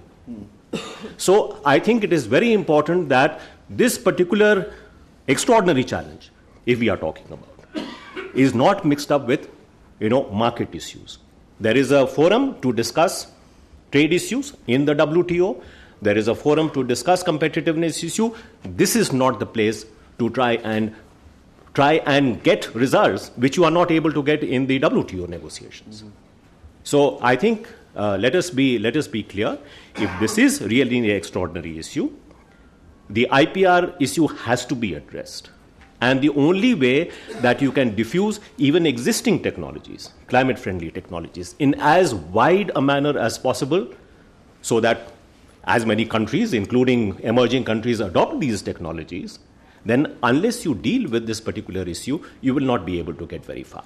And I again repeat, I am not saying that innovators should not be rewarded. There are ways of rewarding innovators even while making these public goods. And developing countries, certainly India, China can speak for itself, but certainly India would be ready to make its own contribution to that kind of financing.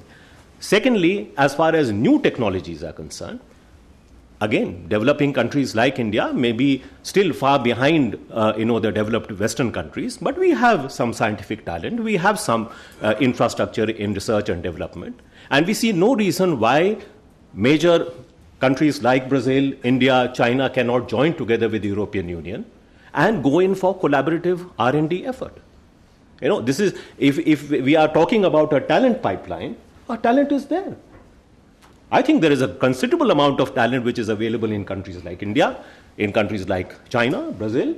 They have done a tremendous amount of work, as you heard, in terms of renewable technologies. Why is there reluctance to join together with these countries and really get embarked on a major focused R&D effort in terms of renewable technologies? I think what is lacking is political will. Thank you. Any of our other panelists like to come back on that issue? Hans, briefly, please. I agree with Mr. Saran. We actually have Indian researchers working at our research labs in Amsterdam, and we got other nationalities and research labs in India. I think indeed there's a few practical things that policymakers can do, and I think Geraldine mentioned something that is very important. What Brazil has done, it has made the cars that drive around there flexible, so to take either the ethanol or the gasoline, and it cost about, correct me if I'm wrong, 300 to 400 euros or $500 per car to do that. If that were to happen either in Europe or indeed in India and China, then industry will be able to see whether ethanol, either pure or as a mix, will be available and can actually supply, because otherwise we're trapped in the chicken and egg trap, We don't offer it because the cars can't take it, and the people don't buy the cars because they can't buy the fuel. So those are simple things that governments can do to set there.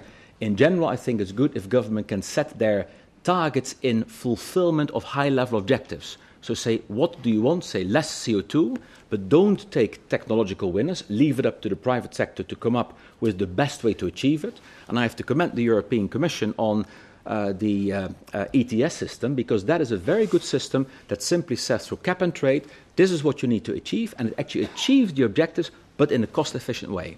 And forgive me for saying, I said earlier, facts, maps, and figures are important. Fred Singer said that CCS costs 100% more energy. It's only 20%. We've been doing it for 20 years through enhanced oil recovery, enhanced gas recovery. The mantle of the Earth is full with carbon building blocks, including CO2, and it's been there for millions of years. LNG is a virtual pipeline that brings flexibility that's badly needed in the system. Hydrogen, I agree, but it depends a little bit on what happens with batteries, but let's keep the facts right. Thanks. I'd really like to have some comments and questions from the floor. We have a speaker here, please, and then another one there later. Do we have a microphone? We do. Marvellous. If you could say where you... Thank you, Tomašo Green from Josef Stefan Institute, Slovenia. I am not a climate scientist, but I will ask as an average citizen. I read some papers also, and I have these questions. It is known that water vapor absorbs 95% of heat. So we are all gathering about carbon dioxide, but water vapor is managed the absorption. That's one question. The second is thousands of people are gathering about carbon dioxide in the world, but the world is 4/5 are seas, and it is known that water, that means also seas, are absorbing and releasing carbon dioxide in huge quantities. So man-made carbon dioxide is a minority in these events. How could one understand that? Who would like to come back on those questions? Dr. Singer, I'm sure you... Well, let's hear from... Okay. I think your question really regarding the ocean absorbing CO2 also discovered recently that the ocean could not take any more as it used to. We already, this is one resource of storage which we're going to exhaust. And therefore, we got to think more serious about the issues. Now, this is ridiculous. CO2 does not cause a climate change. I think now, even the madman, the person who has no brain, is realized CO2 is causing the climate change and global warming.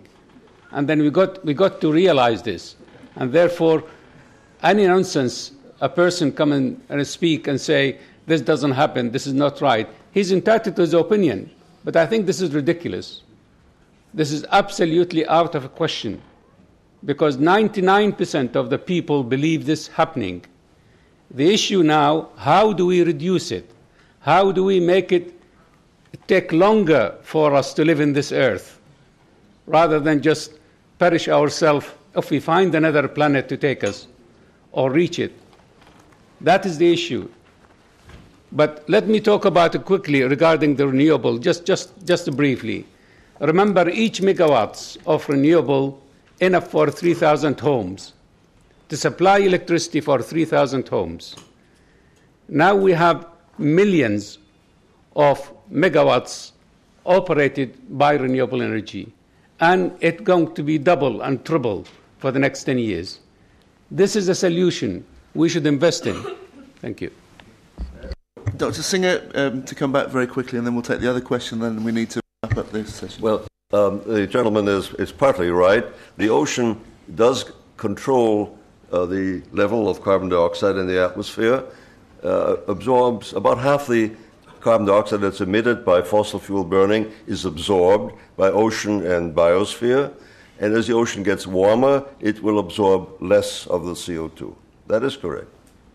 On the other hand, water vapor is a much more powerful greenhouse gas than carbon dioxide, and the models don't take it into account very well. And that's probably the reason why the climate models overestimate the effect of greenhouse gases, and why the observations do not show what the models predict. Because the models don't know how to handle water vapor properly, how to handle clouds. They are really very, very crude and should not be relied on to make any predictions. Thanks. We have a question over there. Sure. Would you mind just a second, just Annika wants to come in quickly, I hope, on that point. I just want to add something about climate models.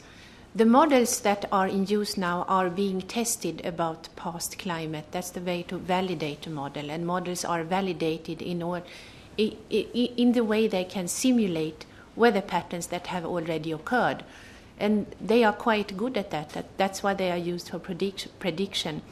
I would also like to add about carbon dioxide. Carbon dioxide will or would eventually be absorbed in the oceans, but the residence time in the atmosphere can be several hundred years, and that's why it is able to disturb the radiative balance of the Earth in the meantime. Thank you. Okay, sorry, thank you for your patience. My name is Dina Stros and I represent Greenpeace, so I would like to present an NGO perspective a little bit. I could comment on basically on everything that was said today, but I will focus on only two things.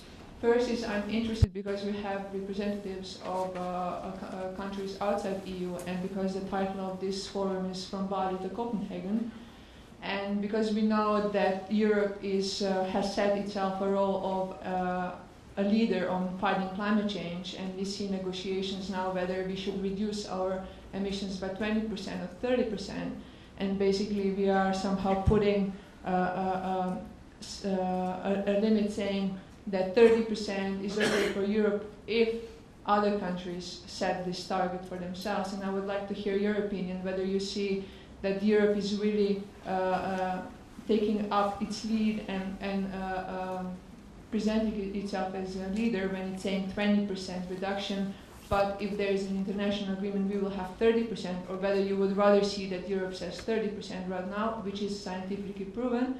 And the second thing is for Mr. Pontelis, who is going to Brussels today and mentioning biofuels and voting for the 10% target. I would just like to remind you that this target was set with two preconditions. One precondition is if the second generation biofuels are available and whether we can apply sustainability criteria. And you have mentioned food increase prices. It is true that it's not completely blamed on biofuels for food increase, but just recently, a couple of months ago, The Guardian has published the leaked report from World Bank, which said that biofuels are indirectly responsible for food increase, but there are also other matters which have to be taken into account, like indirect land use change, for example, social criteria, and several other things. And when we were talking about renewables, we have to know that, for example, biomass as being bioenergy can be used much more efficiently in electricity production than, for example, in fuel production. And whether somebody has comments on that. And just my last point, Greenpeace has published an energy revolution scenario which says that basically the world can deal without nuclear as first and phasing out coal. And if somebody is willing to discuss this in more detail later, then. Thank you very much. Would someone on the panel like to come back on the issue of whether the EU should be going for 30% now rather than 20 and 30 only if there's an international agreement? Well, of course it would be better to say that we are going to have a stronger reduction, no? But as a matter of fact, Europe represents a small proportion of the CO2 emission in the world, and it's useless if we reduce our part and at the same time we don't push the others to do the same thing, because we are putting a burden in our energy structures without having an overall result, and the atmosphere doesn't care where that CO2 comes from. The most important thing we have to do, we Europeans, is to try to convince the rest of the world to follow the same reduction path that we are going to do. Because if we do it and the others don't do it, well, it's completely useless. Completely useless. It's much more interesting for us to induct behaviors on the others than to extreme our own behavior. So 30% is good, it's better than 20%, but if we don't succeed in making the other people to become Kyoto addicted, well, the result of our policy will be completely useless on a global scheme. Which is the best way of doing that? Saying that we will do 30% in any case, or trying to do some incentive for the others? Okay. I'm sorry the question's answered. So we have one more here, and then I'm being told by the organiser I need to summarise. So the gentleman in the glasses. And if you could keep your question as short as possible, and any panellists, please, likewise. My name is Jean Lamy. I'm from the EU French presidency. My question is just related to the title of this panel, from the way from Bali to Copenhagen, because and related to energy technology roadmaps and what needs to be done internationally. In Copenhagen, what we need is a treaty. It's not a statement. It's not new guidelines. Of course, we need ideas or even brilliant ideas, but we need a treaty with targets, benchmarks, process, standards, incentives. And we need this treaty to be built, to be the result of international negotiations between states, between nations, within the 4 building blocks of the Bali roadmaps: on mitigation, on adaptation, on financing, and on technology, besides a spare wheel on forestry. And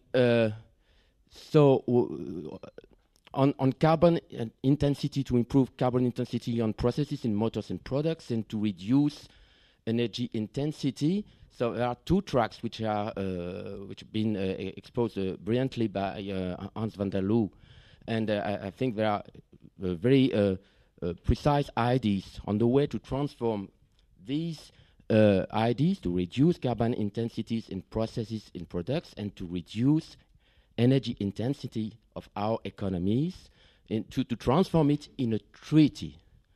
So for this, on the question of the energy technology transfer of energy technologies, the Bali roadmap says it's very important to have something more precise on energy technology transfer. But it does not mention any energy technology. We are not speaking, and it does not transform. It does not say low carbon emitting technology. So there are some other ideas on energy technology roadmaps, the one which have been developed by IEA, and there are some other ideas about sectoral approach. So I would very much have your feeling, and especially our distinguished representative from the Prime Minister of India, on this side of the negotiation, on how to implementable, to transform the Bali roadmap or transfer of technology in an implementable negotiation for energy technology transfers. That was directed to you, Mr. Saran, so if you could try and be brief in your answer. As I mentioned, that the Bali roadmap reaffirms what we have in the UN Framework Convention on Climate Change. I do not agree that we have to come up with a new treaty, because the treaty is already there. So it is not that we are abandoning the UNFCCC or we are abandoning the Kyoto Protocol and we are trying to come up with a new framework. The framework is already there, and the framework has been reaffirmed, as I said, in Bali. Yes, we have to find practical solutions to the 4 building blocks that you mentioned, because we have to try and deal with mitigation, we have tried to deal with adaptation, and how to bring about mitigation and adaptation through adequate transfer of financial resources as well as of technology. Our point as developing countries is that technology transfer is something which cannot be linked to market mechanisms. There is a legal commitment on part of the developed countries to transfer appropriate technologies to developing countries. It does not say subject to market conditions or subject to a convenient tariff regime or investment regime. There is no such link. So how do we bring that about? If, as I said, if the idea is that in order to deal with mitigation and adaptation, you have to have as wide a diffusion of various technologies. You need not make a choice between this or that technology. But whatever technologies can bring about mitigation, can help you in adaptation, those technologies, if once they are identified or once they are considered suitable, then there must be a suitable IPR regime to deal with that. And we believe we have given, in fact, proposals for how this transfer can take place through a suitably adjusted IPR regime. After all, we have done something similar with AIDS treatment. We have an IPR treaty, but we also have derogations from that for certain global challenges. Why can't we do it with this global challenge? Second, as far as the financing is concerned, of course, that is the key element. Who pays? Because unless you solve the problem of who pays, you cannot really get very far. And here, the UNFCCC very clearly recognizes that countries which, number one, have historical responsibility, number two, have the capacity of greater burden sharing than developing countries, must take the lead. And this is not ODA. This must be something which is additional stream of finance. It cannot be linked with ODA. And this stream of finance must be governed through a multilateral process. The UNFCCC itself provides for a financing mechanism within the multilateral process, but it is not being properly implemented. Now, once we have that kind of a transfer in a multilateral framework, then the financing problem can also be resolved. To which, by the way, again, as I said, major developing countries are also ready to contribute. Thank you. Thank you very much. I'm sorry we haven't got time for questions. I'm getting signals from the back about summing up. I hope any of you who have outstanding questions will be able to take them up with some of the speakers. In summing up, what have we learnt today? I think we haven't got any easy answers to the question of how we achieve the climate change targets There is no magic bullet solution that's quite clear on which single technology is the best way forward. But I'm struck by the broad consensus, the not complete unanimity, of course, Dr. Singer being our notable exception, on the need and the urgency to do something, and the challenge to move for the next industrial revolution, or the move to new carbon technologies. Those of you who follow the debate within the EU will know how difficult it is getting the 27 member states to agree how to achieve these targets, and quite clearly getting a wider agreement with the international community at the end of next year will be even more difficult, and the EU at least has signed up to certain targets. The implementation is the challenge. I'm very curious and intrigued and stimulated by this idea of an IPR regime, because obviously, and the idea, how do you, through international negotiations, agree on a system which is equitable? As Mr. Saran has explained, in trade negotiations, you end up with the lowest common denominator. People give away as little as they think they need to in order to get an agreement. But for this, we really need a new spirit of responsibility, global responsibility, I suppose, would be the way to put it. And we don't, frankly, have much experience of that, so the challenges are enormous. The challenges are enormous in economic terms, but as we heard from our Danish speaker, you can achieve your CO2 reductions and energy efficiency targets, thanks maybe partly to high oil prices, and that it is economic to bring on stream new energy sources such as wind.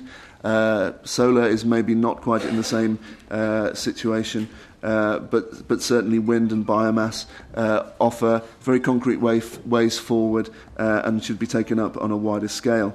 A number of speakers stressed the importance of the kind of secret technology, if you like, or the technology that's least talked about, which is simply energy efficiency. Energy efficiency, I think, comes from changes in behaviour, an awareness about the impact of the consumption, high energy consumption. But I think energy efficiency as well requires enormous amounts of investment in new building technologies, in new transport networks and infrastructures. And I don't think we've had a very clear answer on where we find the money to do these things from. And one thing that always strikes me in this debate is that the energy mix for every country remains a sovereign choice. So some people will pursue nuclear, some people will pursue renewables, but the one thing that you won't be able to force anybody to do is adopt some kind of universal solution, and that's clearly the way forward. I hope you accept that as a reasonable summary.